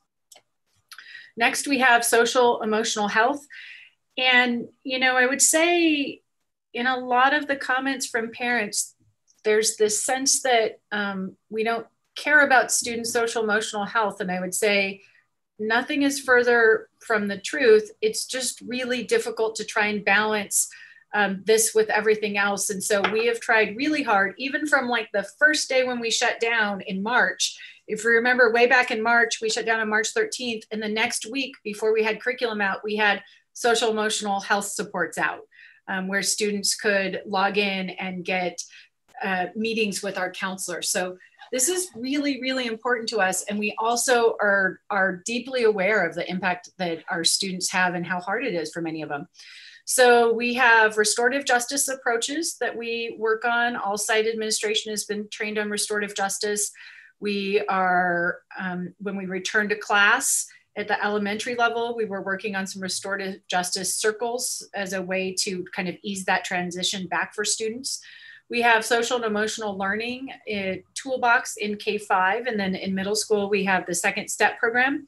I will admit that during COVID, it's been a little bit hard to really integrate fully the second step program like we want to, but we look forward to returning to that when we can. And then just in terms of overall mental health, we did check-ins with our elementary students. We make sure that our students have access to professional services. I'm not sure if everyone is aware, but if you're using an Ojai Unified School District device and you were to Google or search for suicide, how do I kill myself, any of those things, we get that alert and we immediately put together a mental health team to support you. And we have those right now. We respond to those in a very timely way so that we can make sure that those students who are experiencing depression or sadness or just struggling have a caring professional adult who checks in with them. We also have services for parents. So we have these support groups for parents who are just struggling. I triaged all of the help tickets. So if you go to our Ojai Unified website and you click on the help form, we get parents or anyone can submit a form for help. And a fair number of those, I mean, mostly they're for like technology, but a lot of them are for mental health support. And so we triage that way, and for parents even. And then finally, for our staff, we have an employee assistance program that allows them to have access to free mental health services and counseling, which sometimes is a little bit hard to access through your healthcare provider. If you have Kaiser or whatever, it's just not always easy. And a lot of mental health professionals don't take insurance. And so we have this additional service for staff, all staff, regardless of if they are on our healthcare plan or not, where they can have access to free counseling sessions. So, and we just did a little training for staff last week about how to access that. So looking forward, we want to continue to train and provide restorative justice practices. We are looking at the LivingWorks online suicide prevention training for students. So you heard from our student group that they are interested in providing mental health support to each other. And so we want to make sure that our students have access to that training so that they can be on-ground support for their peers. We are working on an iterative improvement process for our parent support groups. So as we get additional feedback from parents, we keep trying to modify those to meet needs based on what we hear. We are really working on student voice and student feedback. Last year, if you remember, we had a survey that went out mid-year, and we were going to have another survey at the end of the year. That didn't happen. But as part of our regular student surveying, we have questions always about mental health and generally social emotional health. Do they have everything they need to be successful? How do they feel connected to caring adults, that kind of thing. And then finally, we presented in last month's agenda the Healthy Kids Survey, and we are analyzing that so that we can see where we might have some areas for growth. Also, we are looking at the curriculum. So we explicitly teach anti-bias lessons. There are 3 lessons in TK through 5 and 10 in grades 6 through 8 that are part of the curriculum. This year, we added new resources that came to us from the Guiding Coalition. So the Guiding Coalition has a curriculum subcommittee, and they helped us with resources for Hispanic Heritage Month, Culturally Appropriate Thanksgiving, and then we'll do the same thing for Black History Month and Women's History Month, so that we are building this repository of culturally appropriate resources for teachers to participate in those months. And then this last year, we added a new book, Land of Our Ancestors, as supplemental history curriculum. And then looking forward, once the state framework is approved, we will start moving forward with ethnic studies. We're looking forward to that. We're partnering and watching how that's going and doing some early thinking, but we want to make sure that whatever we put together is in line with the ultimate framework that comes out. And then I am very excited about this. So Ventura County Indian Education Consortium is housed at Ventura Unified School District, and they are putting together a program that will provide training and support to review district curriculum, and also training and support to provide education on Indigenous cultures to staff and educators. So we are excited to be part of that program and looking forward to, as they put that together, we immediately responded that yes, we were interested in that work. And as soon as they have that, we will be participating with them and with others in the county to do that work collaboratively. Our secondary, so moving on to professional learning.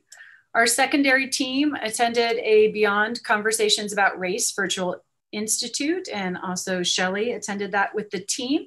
Just to start those, the thinking about equity, what is our equity lens?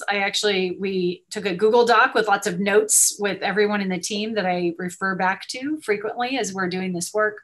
Last year we had student panels at Nordhoff. I will say this is probably our area that has been the most significantly impacted by COVID, because obviously the majority of our time in professional learning so far has been related to technology training, new software training, that kind of thing. So we can only train teachers so much. As you remember, we have 6 hours in a day, and they have to spend a lot of that teaching. And if we take them out of the classroom, we don't have substitutes for them. So this is an area that we're committed to. It's just going to have to not be our primary goal right now this year as we're continuing to work through COVID. But working on professional development. So the grant that we received, the state grant, No Place for Hate, is to pay for professional development. What we really want to do is send our English and social studies teacher to a Harvard, online Harvard Institute that's about advancing culturally responsive literature.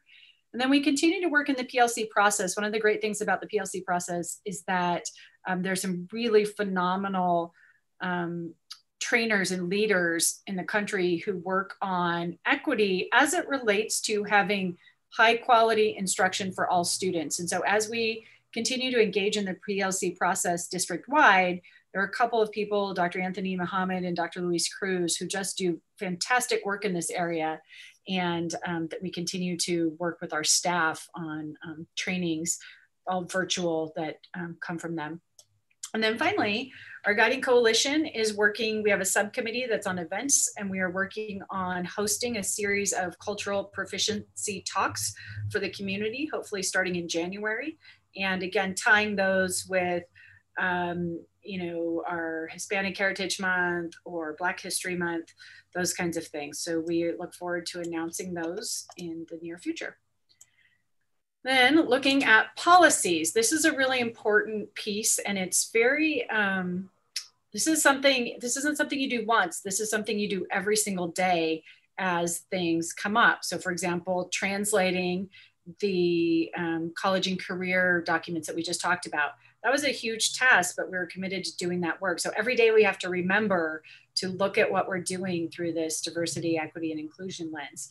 So one thing that we're really interested in is evaluating and eliminating gatekeepers to advanced coursework. So something that just happened this week is we had a discussion with our secondary team, middle school and high school, about the English 9 honors and how students get into that. And in the past, we've had a test, and the test is administered in class. So it's a writing assessment, and it's timed. And that has some unintended bias there against people who may not be native English speakers, right? If we're giving you a timed writing assessment to determine if you get to continue into an honors program.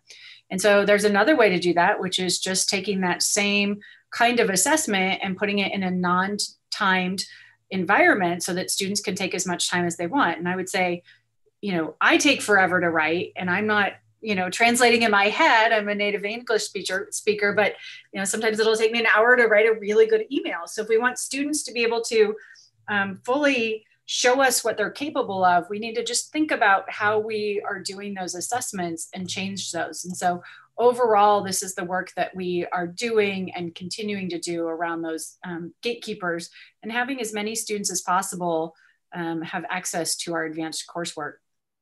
Mariachi, we realized that we support band financially, but we did not have a fund specifically for mariachi. So we're working on that, translating all documents. And then we are looking forward to, after COVID, returning to our Spanish language acquisition pilot. If you remember, you approved that, and then just was not feasible at this time in this year.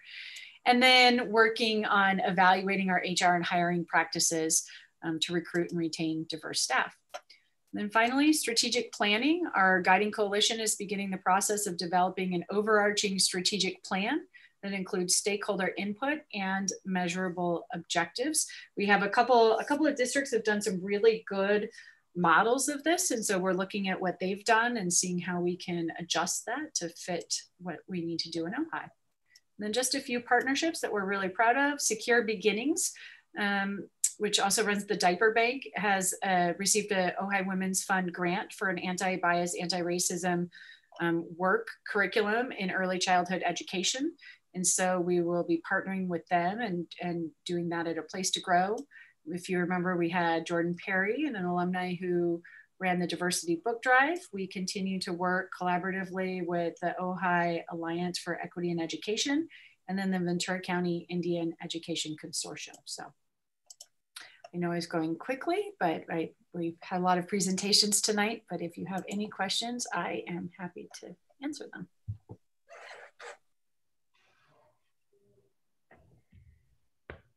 Okay, no questions. Thank you for the presentation, and some exciting things to look forward to. We know that's a process that continues. Item 7, which is our consent calendar. I do have a public comment on that from Jim Johnson. Consent calendar regarding 7.1.4, a $50,000 for enrichment program at Rock Tree Sky on Summit School campus for STEM, art, and other elective services. I think more transparency and explanation is required on why the school district is funding Rock Tree Sky. Why have the students of Rock Tree Sky returned to classes and are apparently enjoying enrichment classes when our own Ojai Unified School District children have not returned to school and cannot participate in enrichment classes?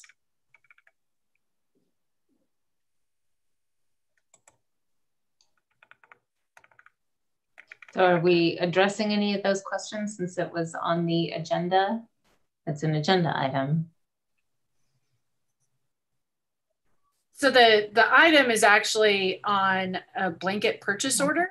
And so there is a blanket purchase order for $50,000 for students who attend Rock Tree Sky. So I would say, I don't know that it's an agenda item. I think the item is about the blanket purchase order. So we could potentially, I can tell you that we have an agreement with Rock Tree Sky to provide extension services to students who are enrolled in Summit, and it is $50 a day. We've reported that in public to the board before when we originally started Summit and just recently, and $50 a day for up to 2 days per week. And so this is just a purchase order that would allow, I don't know if it'll be $50,000 or not, but we generally encumber that money so that we don't overspend at the end of the year.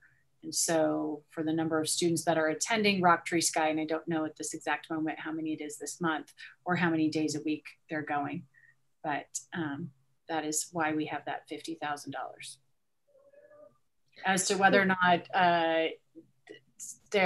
why they're open and all of that other stuff, I don't know that that's an agenda item, if that makes sense.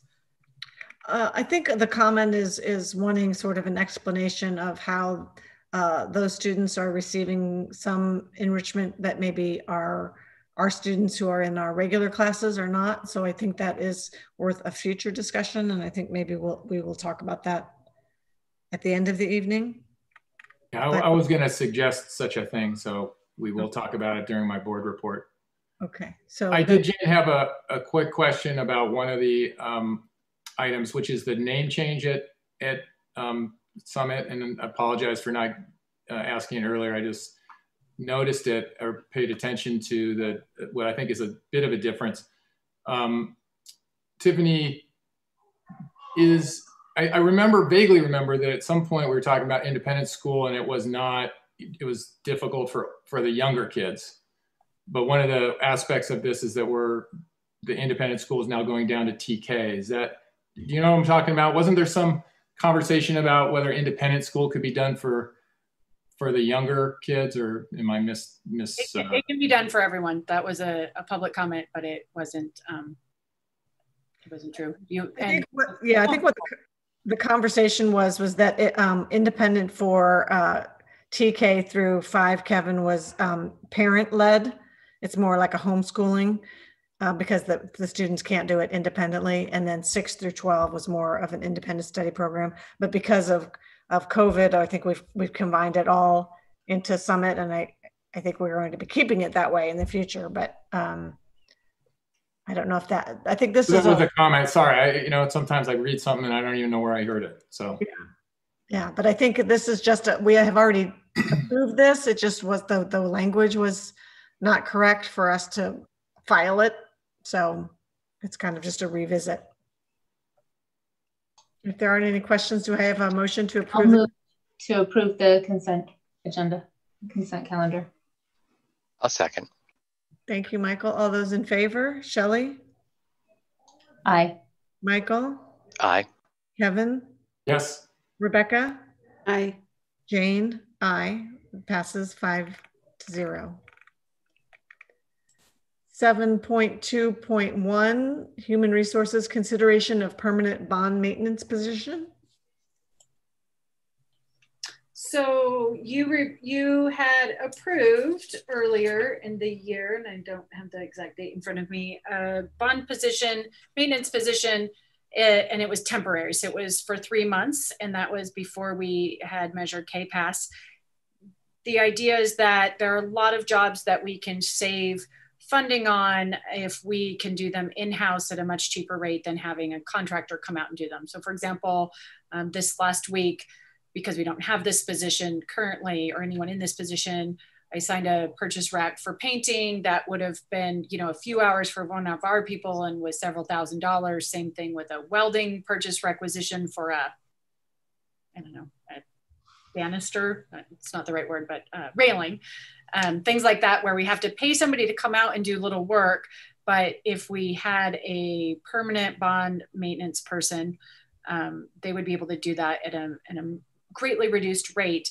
We are convinced that we have enough work to keep them busy. We've had 2 different people in this position since you approved it.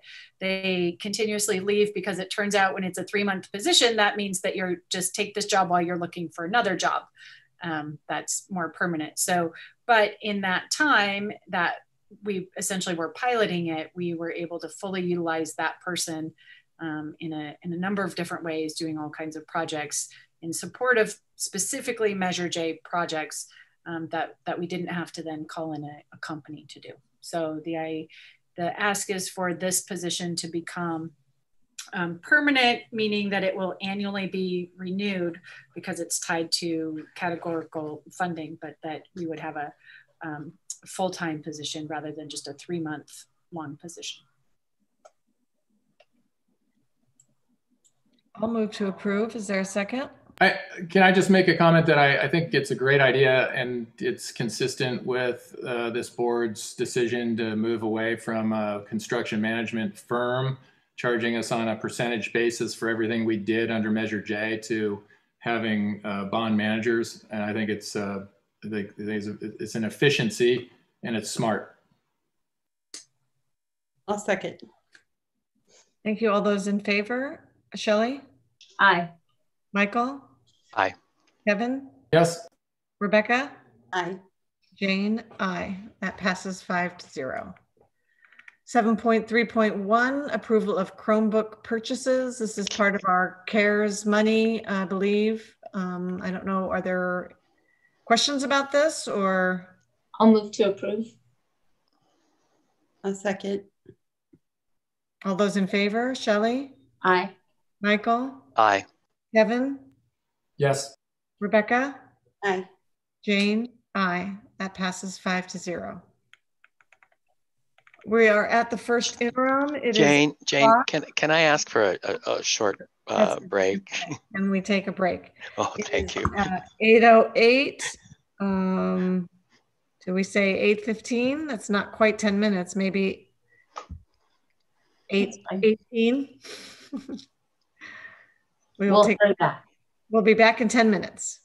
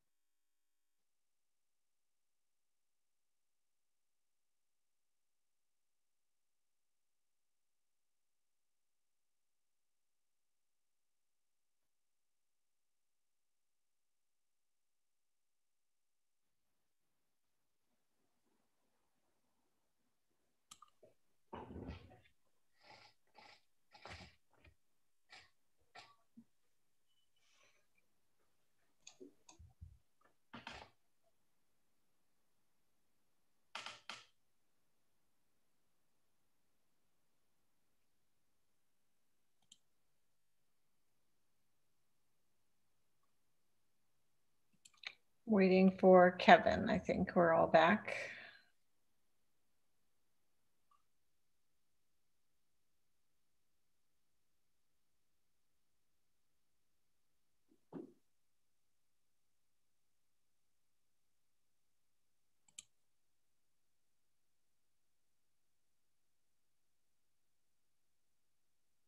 Okay, we are all here. We will continue with 7.4.1, approval and certification of the first interim report.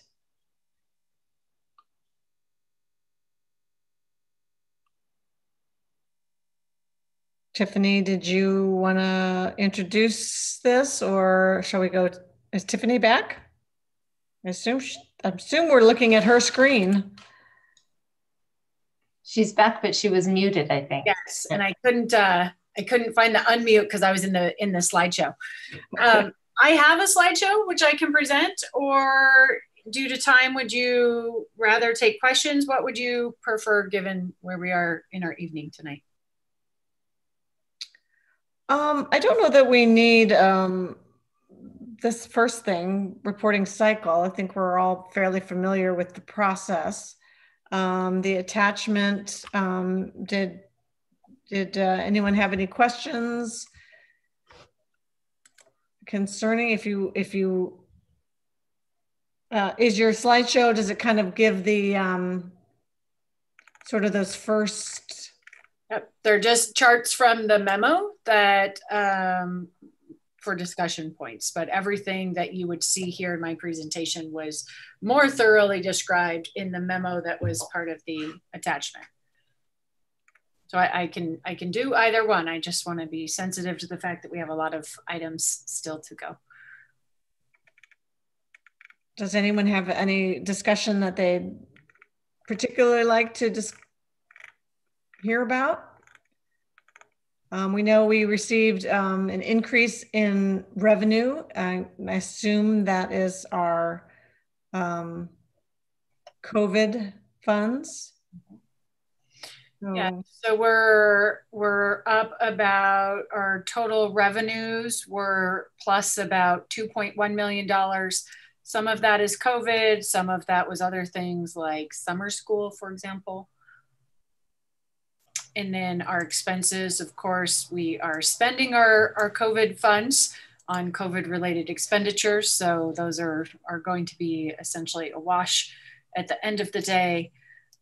We continue our projections at the end of first interim are that we have, we still have a significant ending fund balance, goes up to about $2 million.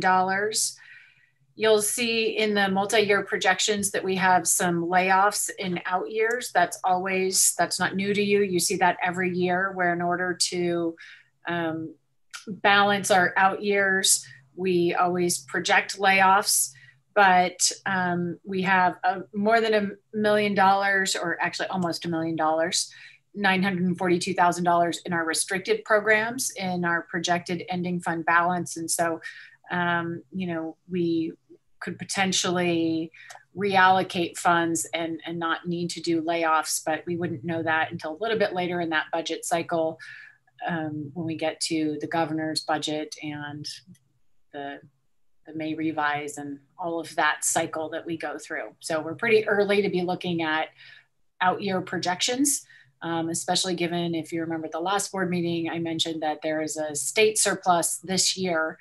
And so who knows what the budget will look like next year and if those would actually materialize. But for this year, our first interim shows that we are on track. We're not over in spending, we're not over in staffing beyond what we've added for COVID. It does look like, though, that our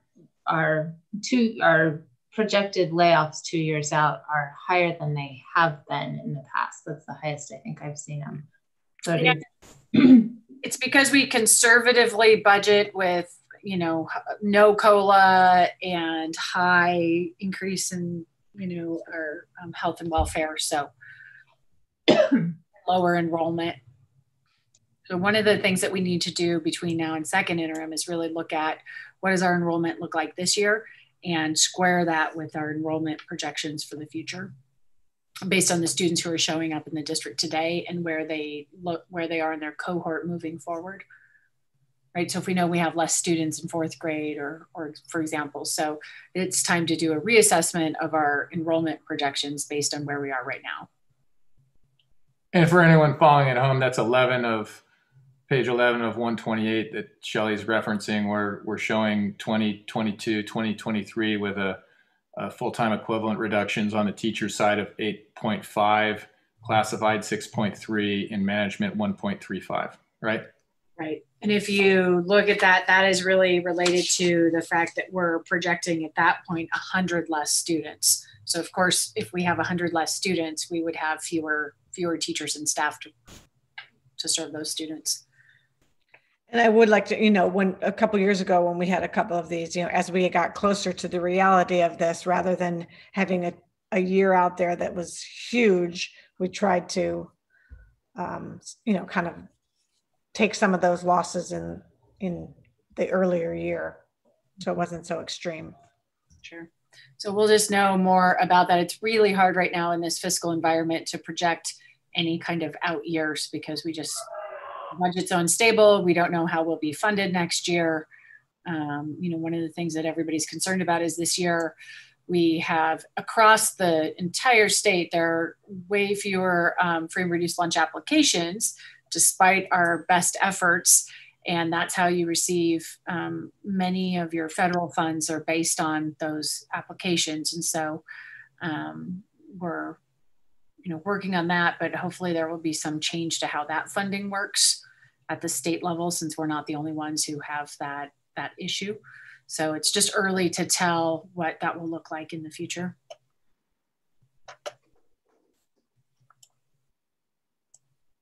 Early to tell and very uncertain, broadly speaking, in terms of the whole fiscal budget. So we have kind of a double whammy there.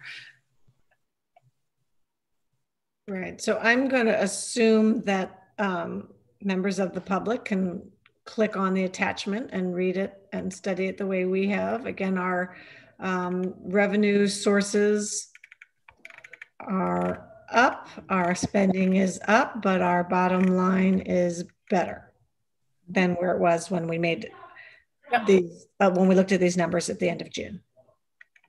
Yes. Or is it better or just the same? I'm sorry, that's wrong. It's ending fund balance is, increase in fund balance is up 155, but we're down because we had less to begin with.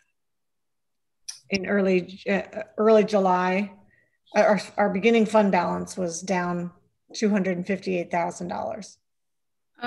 So I'll show you at page 5 of 128. To show you, this is from adopted to first interim. The other thing that's helpful is this slide that I'm showing you now, which is our general fund summary at our first interim. And so you can see that our beginning balance was about 1.6 million. And then at the end of our revenues, our expenditures, our unadjusted is about 2 million. So yes, our ending fund balance is up when you look at both restricted and unrestricted.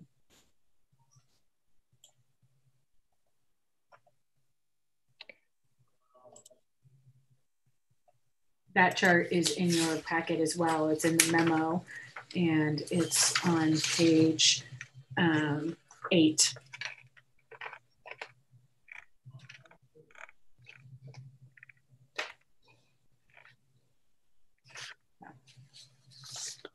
If you have any other questions, and I'd like to thank Taiwo for being here tonight and for preparing all of this. It is such a tremendous amount of work to put together first interim, as well as doing an analysis of where we are in COVID funding and our audit and all the other things that seem to happen kind of at the same time of year. So he's been working very hard on all of this. Considering all the changes we know will happen because the fiscal state of the state is where it is and we don't really know. I'm grateful for the information, but I'm sure there will be more questions as we go further, but I don't have any at this time. Do I have a motion? I'll move to approve the first interim. Sorry, Michael. All right, you got there. I'll second. All those in favor? Shelley? Aye. Kevin? Yes. Michael? Aye. Rebecca, I've lost you. There you are. And Jane, aye. That passes 5-0. Thank you, Taiwo. 7.4.2, Maryland, local control funding formula, budget overview for parents. Okay, mine's not really so interesting like Dave's with Nordoff and the inclusion and equity. I mean, I hate to always follow that because that's always so interesting. But before I take questions, I want to give the board some the purpose of and the context for this LCFF budget overview for parents. And it was established as an assembly bill a couple of years ago, and it was really to give additional transparency, fiscal transparency, especially for stakeholders. And the statute requires the budget overview use language, and I know this is always a big deal with these templates, language that is understandable and accessible to parents, and that it display information using visuals and graphics. And I think you can kind of see that in the 3-page document. So it is pretty accessible for the lay person, not an educator, not a fiscal person, but the lay person. Now, local governing boards are typically required to adopt this in conjunction with the LCAP each June, but of course we're not in typical times. So tonight's presentation is just a one-time occurrence as part of those changes in accountability due to the COVID pandemic. So for the 2020 budget overview, adoption is required on or before December, whereas it usually is June, in conjunction with that first interim budget report. During the summer when Senate Bill 98 was passed, and they waived the 2021 LCAP and changed the adoption submission date for this overview to December. But the template was also modified. So now you'll notice that it includes 3 things that we don't usually have in the budget overview. The first is that specific amount of federal funds that are allocated to the district under the Coronavirus Aid, Relief, and Economic Security, the CARES Act. Then it also includes total expenditures in the Learning Continuity Plan and total budgeted expenditures for those unduplicated pupils, those high needs pupils in the Learning Continuity Plan. So those were 3 modifications that we've not had before. So then following the adoption, like always, it will be submitted tomorrow, because tomorrow's December 15th, tomorrow to VCOE, and then it will be made available on the district's home webpage. So I am here to answer questions.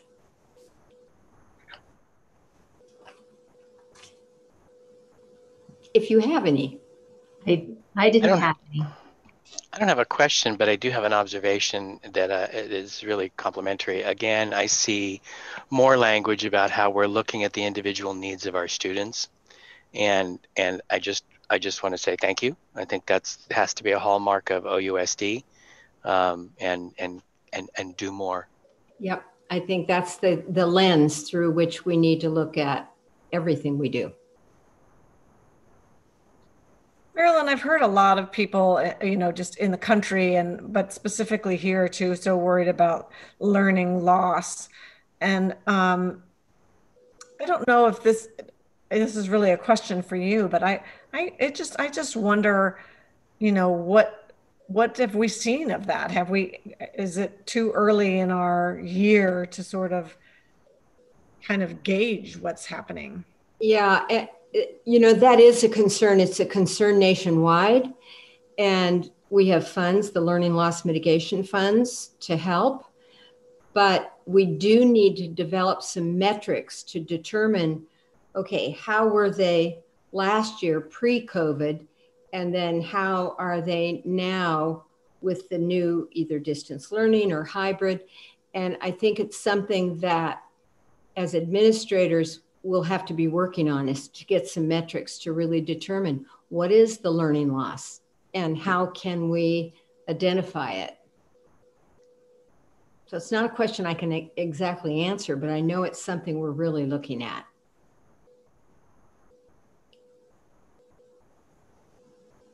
I can add to that a little bit. I know that for elementary, it's been difficult. Well, actually for K-12, it's been a little bit difficult to really guarantee that what they're getting is authentic assessment, given that kids are at home, especially in the early learning years. Are the parents helping a little bit too much with the assessment they're trying to give? And so it's not exactly clear where the students are at. I know we got some more accurate data for the few weeks that kids were on campus, which is terrific. Mm-hmm. Going into January and February, we're going to be using the interim assessments in 3rd through 8th grade for SBAC. So we'll be able to see a little bit more data there and get a better glimpse of how our students are doing. Mm-hmm. Thank you. Any other questions for Marilyn? Do I have a motion to approve? I'll move to approve, and thank you, Marilyn, for preparing that for us. You're welcome. Always a joy. Second. Thank you. All those in favor? Kevin? Yes. Shelley? Aye. Rebecca? Aye. Michael? Aye. Jane? Aye. That passes 5-0. 7.4.3, approval of resolution authorizing an increase in the maximum amount of borrowing funds for a fiscal year. I think this was, unless there's questions, pretty straightforward. Is this the 8,000? We had approved 8 million, sorry, and now we're upping that to, God, it's late already. We had approved 5 million and this is upping it to 8 million because our funds from the state and government have not come in. Is that correct? I'll move to approve. I'll second. All those in favor? Shelley? Aye. Rebecca?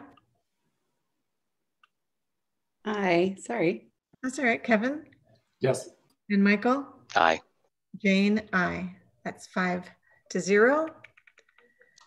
7.4.4, certifying the results of the Measure K bond election results. Any questions or motion? I'll move to approve. I'll second. All those in favor? Kevin? Yes. Michael? Aye. Shelley? Aye. Rebecca? Aye.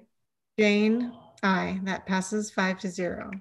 And I think it's worth noting, just for the general public, that we're jumping on this now so that we can get the interest rates that are at rock bottom prices right now, and it still won't be seen on the that's actually the next item, Shelley. That's the next item. Am I jumping ahead? I was like, oh, we're on a different item. I didn't know it. Certifying the results to the Board of Supervisors that my gosh, I did. I jumped ahead. The bond was approved by the voters. That's all we're certifying that. Okay, we'll certify it and then we'll let you know about the next. So 7.4.5 is to authorize the issuances of the bond. And I think that is worth just a couple of minutes of discussing why we are issuing them the bonds now, because interest rates are so low. Tiffany, I don't know if you want to say something or. I do. So the goal is to issue our first issuance of Series A bonds for Measure K. We are allowed to do that because federal tax law allows municipalities, including school districts, to issue bonds and to capitalize interest for a period not to exceed 3 years. So that's why we were able to push out our collection of taxes, but we can still sell this series of bonds right now. The general consensus is that we feel like interest rates are going to go up. And so we wanted to take advantage of selling these bonds. We have 3 years to spend them, although we could potentially extend that, but we feel like in 3 years we'll be able to at least have encumbered or have all of these funds under contract with, given some of the major projects that we have forthcoming. You should see next month a Measure K overview of the projects that we're proposing coming to you in January.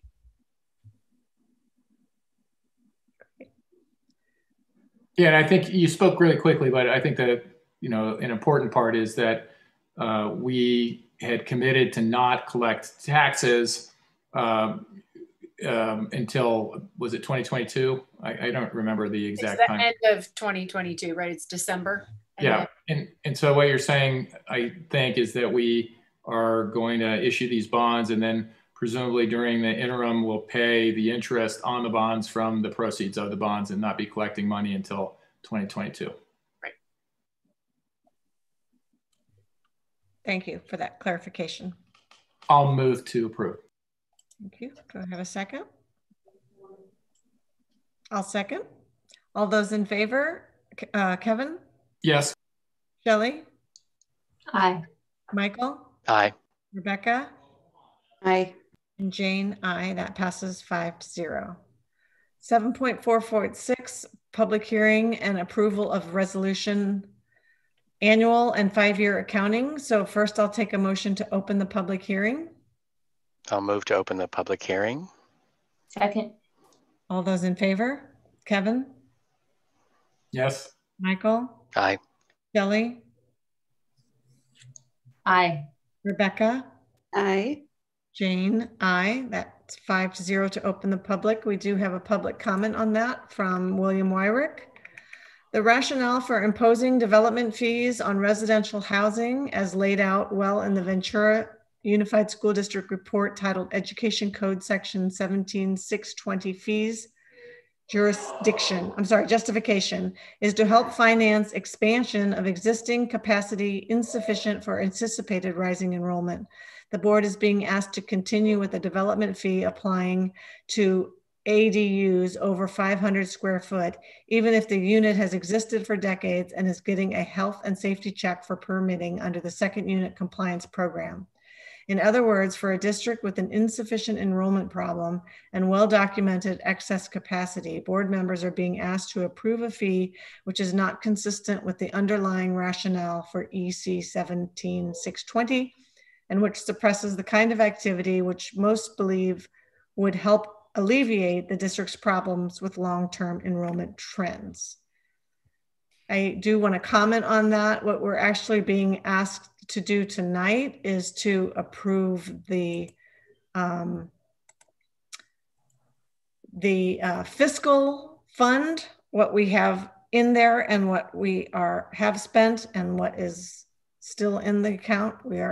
We actually had a resolution to continue to collect the fees last January in early 2020, and we will revisit that again in January of 2022.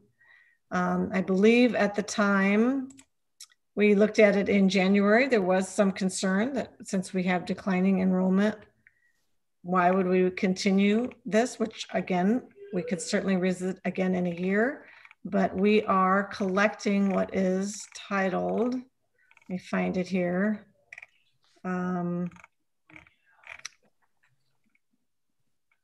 Let's see, sorry. Fee, Tiffany, I don't know if you know, the fees have different, they're like fee 1, fee 2, fee 3. There's different tiers. Tiers, thank you. And tier 1, which is what we're collecting, is described, if I can find the page, I should have marked it for myself.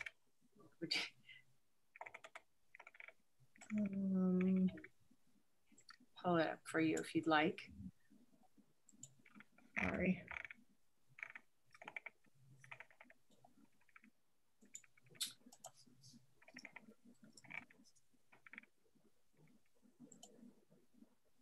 Oh, thought I had it.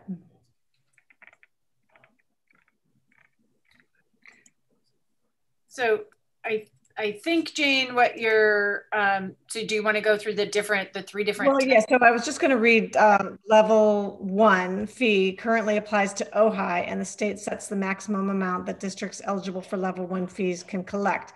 These fees are revised in January of each even numbered year and were last revised in January 2020. Districts can impose these fees for school facilities relating to the school's ability to accommodate its enrollment. So even though we might not be increasing our enrollment, we are serving a current enrollment that we still need to make sure that our facilities are able to handle the current. That's my understanding of it. Yeah, and so if I could share one of the things, so this again is a backwards looking accounting document. It is not saying that, it's not anything about continuing to levy the fees. It's saying you are asked tonight to approve the report on the funds that we have collected and have spent. We've been very cautious with these funds because we weren't sure if Measure K would be on the ballot, if we would need these funds. And we wanted to really think about the use of these funds in connection with Measure J and now Measure K. And so, and also the development potentially of the district office property. So all of those go into play about how we would potentially use these funds. And so we've been conservative with them. If these were the only funds that we had after Measure J, then we would use them differently than we likely will now that we have Measure K. So you're right, Jane, it doesn't necessarily tie directly to, for example, classroom space. There's other things that are constantly, that we would potentially need these for, things like additional bus lanes or parking, things like that. Now that people, you know, as they move further away from downtown, it may be that we need to think about how we're, you know, transportation issues relative to that. So there's a lot of things that go into that. I'll be bringing a future agenda item to propose that we do a new developer fee study. It's time for us probably to do that. And then we would bring that to the board along with an item for consideration of fees and what those look like and what amount we would potentially want to consider levying. So that's all future work to do. That's not this item that's before you tonight. So I would like to get a motion to close the public hearing. I'll move to close. Could I just ask a quick question on that? Sure. Tiffany, remind us, this is a segregated fund, right? How is this segregated money different from, you know, other infrastructure money? Like what are the, you know, what's the subject matter of its spending? So there's a lot of specific requirements about what you can use this on and not use that on. I would need to do a little bit of preparation to bring you a list or to be able to answer all of that. It is fairly complicated. And so I know there's a lot of, you know, I generally check with legal counsel, like, is this something we would use developer fees on, or is that not allowable? It's not super cut and dry, but if you'd like, I can prepare that and send it to you after the meeting. I would also add that this is like one of the few facilities funds that we have, right? The majority of our money. Yeah. I mean, now we have Measure J, but the majority of the money that we get, we can't use on facilities funds. And this is like one of the things that, you know, school districts use to maintain their facilities, which is desperately needed.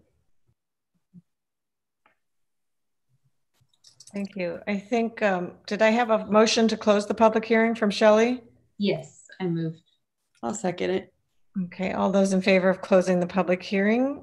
Rebecca? Aye. Shelley? Aye. Kevin? Yes. Michael? Aye. Jane? Aye. That closes the public meeting 5-0.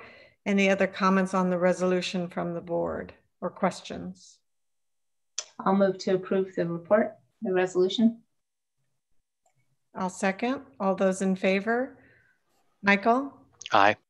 Kevin? Yes. Rebecca? Aye. Shelley? Aye. Jane? Aye. That passes also 5-0. We're at 7.4.7, Measure J update. Good evening. Hi, Adam. Hi, how are you? You're not Chase anymore. You're when you first logged in, it said Chase. I know that is the a byproduct of a whole lot of distance learning. Yes. So,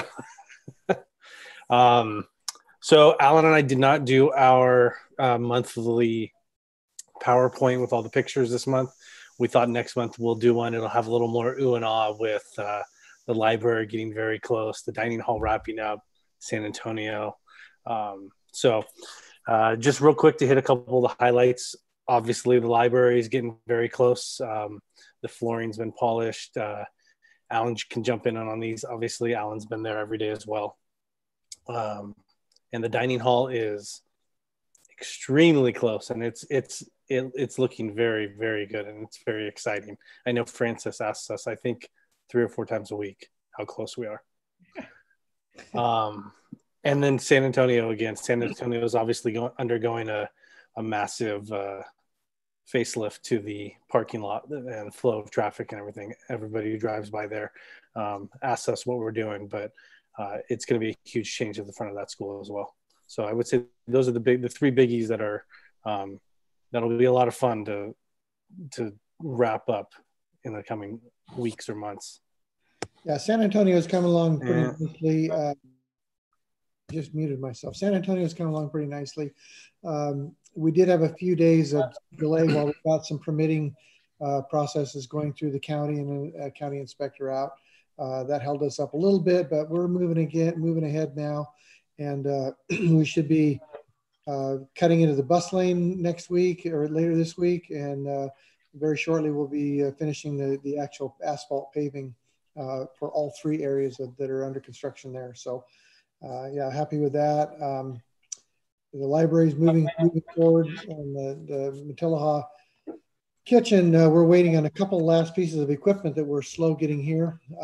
But yeah, it's wrapping up. We're doing things like testing the airflow on the HVAC units and things like that right now. So things are coming together.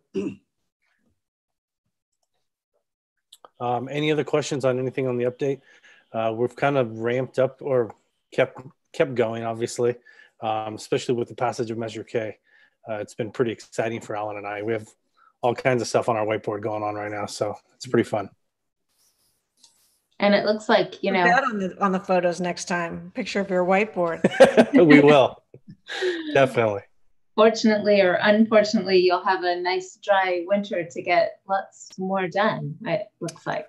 Yeah, it's what it's sounding like, unfortunately. But I was thinking about that this time last year, at the December meeting last year, we were approving the repair of a broken electrical line at Matilaha. We were coming out of the rain, and they were digging the hole for the foundation at the kitchen, and it was raining everywhere, and it was a mess. Yeah. But yeah, any other questions on anything on the update at all? Okay, we'll move on to 7.4.8. Thank you, of course, for your work on those projects. Ratification of the construction for Miramani restroom upgrade project. Any questions? Do I have a motion? I'll move to approve. Second. Thank you. All those in favor? Rebecca? Aye. Kevin? Yes. Michael? Aye. Shelley? Aye. Jane? Aye. That passes 5-0. 7.4.9, approval of the KYA service for Matilaha flooring. I'm sure the teachers are excited about that. Hopefully it'll look as good as our elementary schools. Any questions? Do I have a motion? I'll move to approve. Can I just make a comment that I want the Nordhoff teachers to know that they are not left out. We've now done all of the elementary. This is the middle school. We've done Summit. And so we're coming for Nordhoff as well. They're just next. They're the biggest, so they take a little bit longer. So I think the samples are laid out for us to choose from, and they're coming. So. Okay. I have a motion from Shelley and Kevin. Were you doing the second? I was trying to move, but I'll take second if I have to. All those in favor? Kevin? Yes. Michael? Aye. Rebecca? Aye. Shelley? Aye. Jane? Aye. That passes 5-0. 7.4.10, approval of skate park. Oh, I'm sorry. So that's good. Good night, Adam and Alan. I think that's it for you guys, right? thank you, and thanks again for approving the skilled maintenance position to full-time, to a permanent position. Yeah. I think we can do a lot of good with that. So thank you. At you guys. Thank you, and enjoy your holidays. Thank you, you too. Me too. Approval of the skate park lease renewal with the city of Ojai. I know we need a little discussion here.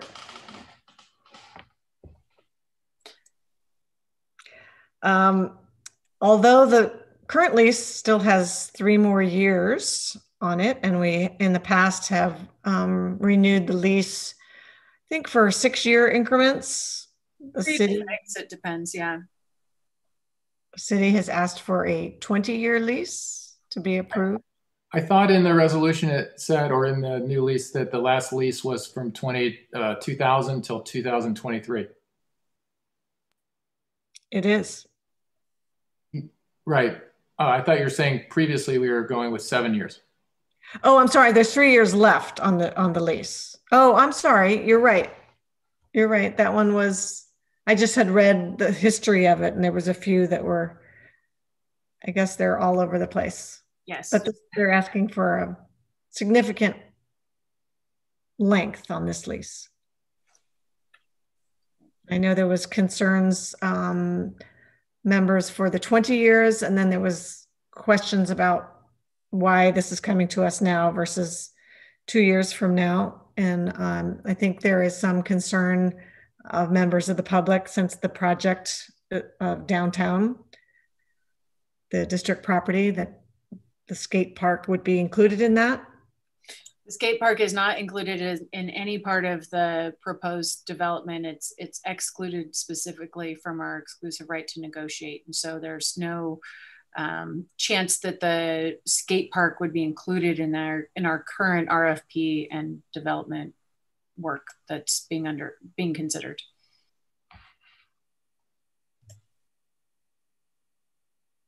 I do have questions and concerns as to why now, why this is coming to us. It feels like a push from the city, and I don't have a clear understanding of why. I wish that, when it was requested from the city, that there was an explanation as to why they were interested in having the lease renewed now instead of in 3 years when it actually expires, and why the need for 20 years, because I'm very unclear about that. Did anyone, I mean, I assume they've ratified this? No, it is going to the city council next. We started with you since we're the landowners. At some point, someone contacted the city manager, I assume a city council member, and said, yeah, I'm not sure on their process, but they did reach out to us, and the city manager and I have been working on it. They sent this proposal over. I do know that the reason for 20 years is because there's some grant funding that is only available, especially if you're operating something on leased property that requires a longer lease before you could be eligible for grant funding, right? They don't want to give you grant funding, millions of dollars in grant funding for 5-year lease on a property, for example. So the 20 years makes sense. I'm unclear about why the push is to renew it now, given that we have so much time still. But I'd like to suggest that we push it to a future date when the city can come and tell us, what their thinking is on this. I think that would be really helpful. And since we don't have any immediate apparent need, certainly I would think it would be a significant thing if they're trying to get some grant money, and they can tell us about that, and we can contemplate all the issues that way. I think it would just be we'd have a fuller record upon which to make this decision. It is a really long time. I would also have one question. I was looking for the language and I wasn't finding it. In the cover sheet, it talks about expiring unless sooner terminated. And so I was looking for, so is there language that would terminate this sooner? And I could just be blind and missed it, but I would ask somebody to sort of help me on that too. And I would agree with what Kevin said, that I would like to see documentation, because this is long after any of us will probably be in office. We're committing the land to the city. So I would like to see why the push. You're not planning on serving for 20 years, Rebecca? Only when you were. Okay, I've heard 3 people then recommend a postponement with more information from the city. So I'm going to move on. That's. I think not just more information. I think Kevin, I appreciated. I think what I heard you say, that if Mr. Vega from the city wanted to give a presentation and talk about it, that might be helpful. So we can ask questions of the city. I think that would be a useful part of the issue. Just for the record, I will share that this agreement was, we did have our legal counsel review this agreement and they found no issues with it. So if that provides you with any solace around that, that doesn't answer the time frame question, but I did want to share that. Yeah, just for myself, in general principles, I have no objection to extending the skate park, but the 20 years is a long time. I do see an escalation of rent clause, so I mean that's in there. But yeah, I'm just curious as to why 20 and why now? Just full information. Great. Thank you. We'll move on to 7.5.1, the first reading of board policies for July. The way we have done this in the past is we just have someone yell out, I have a question on page whatever. And if anyone has anything before that, they speak up. My first question is on a moment. I'll pull it up so we can at least follow along and the public can follow along. My first question is page 5. Does anyone have anything before that? My question, it's not really a question. It's just, it's talking about annual civil rights trainings for frontline staff in nutrition. I'm just wondering if we have that. Are we going to, it's I think paragraph 2, the district shall annually provide mandatory civil rights training. Moment. We do all of the mandatory trainings that are required in nutrition services. So I think it's part of our whole training package. So generally our nutrition services, we have a few hours before we come back to school that they're required to do training. So I think it's incorporated into that. So am I correct in inferring that most of these mandatory changes are because of the rewrites of Title IX? And yes. Yeah, okay. So we may not do that yet if it is new, but it will be incorporated into whatever mandatory training we do for all nutrition services. And those on page 6, those Justice for All posters, is that something that exists already, or? No. So we have to find those and purchase them, right? I think they send them to us, but yes. They're not going to go well with our new beautiful posters that we've been working on, but yeah. I have a question on 15. Does anybody have anything before that? Come on, guys, you're making me look like a... Okay, where's Thane? He always did this with me. Page 15, number 4. Oh, how often is our employee handbook updated? I was just kind of wondering. Might be something. That's necessary. So with these, I mean, which just might be something to, you know, kind of put on a little note somewhere. It's like, hey, when was the last time that was updated? And maybe number 5. Let's see, what was my question?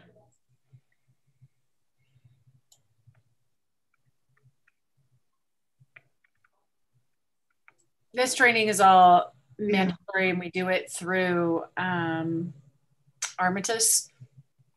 I'm actually glad to see the bystander training here expressly.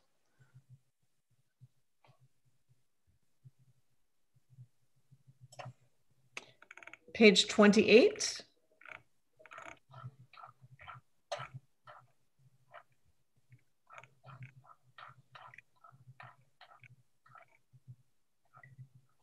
Emergency removal. Oh, I just, the way it's worded, and I'm sure this is, it sounds almost punitive to the like if it's a student, like, oh, we're going to remove you from that class because you felt harassed there. And I kind of feel like, I know that, you know, we can't prove yet that there was harassment, so you don't want to remove a staff member or a teacher, but I wonder if there's, if you can speak to that at all, or if there's any thoughts on how that would be handled. Like, would a student maybe be moved to another section or to a different class, or rather than being removed? Right. Potentially they would, it depends on where we are and what other options we have for the student, right? But doesn't the weight fall on the respondent and not moving the complainant, right? I.e. the complainant is like the victim. And if I'm reading this correctly, it's the respondent that can be removed or placed on leave, which would be the person accused. Right. So if a student is harassing another student, right, we might remove that student. The alleged harasser. Right. And it would depend on the specifics of the situation. It would be very, you know, individual, contextualized. Right. But just in terms of our restorative justice, I think we're better prepared for maybe handling that. Yeah, I mean, I think we would legally, though, do what we need to do. And it might be a case for restorative justice, or it might not, right? Depending on what the claim is. You know, for example, if there were physical violence between two students, we're not going to wait and work through the restorative justice process. We're going to remove somebody from the class. Okay. Page 58, any comments before that? Questions? So much of it was mandatory, but I ended up with very few questions. Yeah, and a lot of it was the same. Oh, I would just like to add to the annually our gun safety information. Okay. Do that. Just for Rebecca's clarification, we do this a little different than other districts do. So if it's red, it's a mandatory change. If it's green, it's something that you could change. And if it's black, it's what already exists. So generally when you're reading through this, the red is so that you don't have to bother thinking about or wordsmithing that, because that just kind of is what it is in terms of what's required. So it's great to hear. Which is way better than when I started, because there was this abbreviation on the side and I spent hours trying to figure out what NUWA was. New wording. Okay. Thing. Okay. New word. That was it. Okay. NW. And I thought, I searched all over. You can't Google that. I had, my next question is page 134. You know, before I did have, and I'm having trouble pulling it up in front of me, but on page 93, I'm going to go back. I tried to put this on a Google Doc so I could make notes on it, and it didn't work so well. But there was a shell that I thought should be May. I was going to play Thane since he's not here. Are you on it? Okay, you're faster than I am. The superintendent or designee may develop strategies to supplement physical education instruction with additional opportunities. I am supportive of that may, not shall. For sure. Anybody want to argue for the shall? I'm good with that. I'm good with the may. On page 134, anybody have anything before then?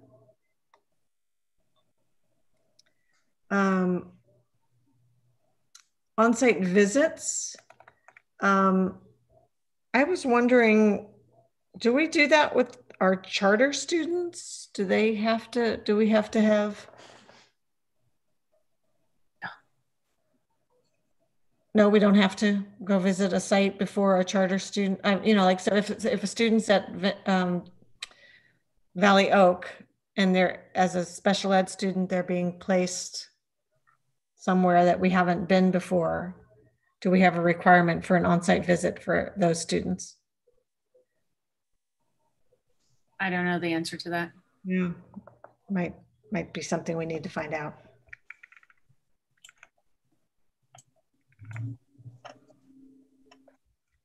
And that's the end.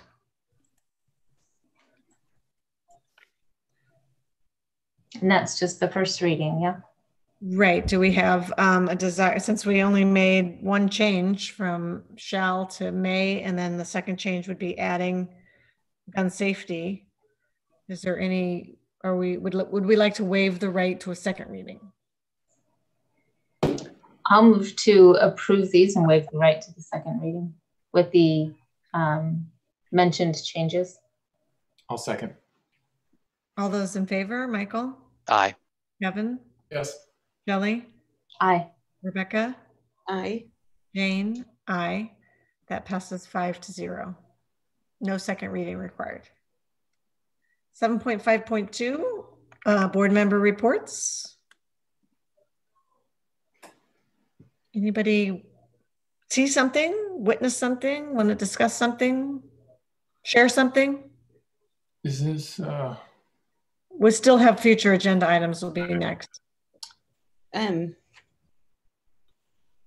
I just want to say thank you, and I am very excited to be here and to serve on the board, and I want to publicly thank the people who voted for me, and I really look forward to working with you guys.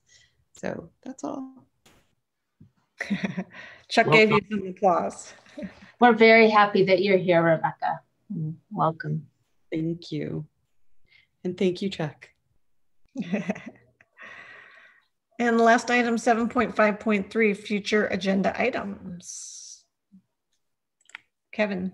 As I mentioned before, I would like to have an agenda item regarding, regarding enrichment opportunities in the general population. I mean, I think we're certainly seeing how popular the enrichment that's offered up at Summit is right now. And I think that we have a real opportunity to sort of expand and on those kind of offerings for the general population down in the Valley.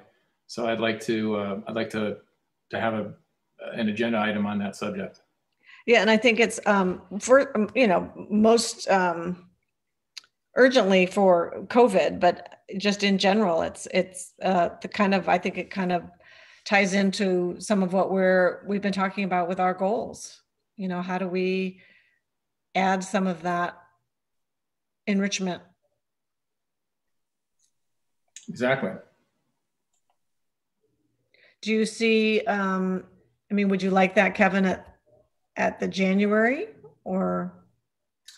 As always, I mean, we're constrained by staff resources, but sooner the better. Like you said, I mean, I do think there is a window we might be able to do some things right now in the COVID environment, particularly for kids that are looking for ways to get in person in some environment. I think that's, I mean, the public comment, it's funny because the law that we were discussing last year with Kim Rivers was to ensure that students who were independent study also were enriched and that they got the same opportunities as our students on campus. And now because of COVID, we're looking at it and saying, well, are they getting more than our general population students? And that's what we want to make sure is that there's equality. And possibly we've kind of done that in Ventura Unified through small groups, through a coalition of the willing with teachers who would be willing to come to campus and teach enrichment in small group type settings. I don't know if that's possible to do here, but it's been highly successful for our kiddos there. It's an option for all teachers. Our coalition of the willing are doing what they're willing to do right now. Gotcha. I think that's a great idea. I mean, that's exactly the kinds of ideas that I was thinking about. I would like, and this may be already planned, Tiffany, on the equity report. Is that going to be like a quarterly thing that we can revisit?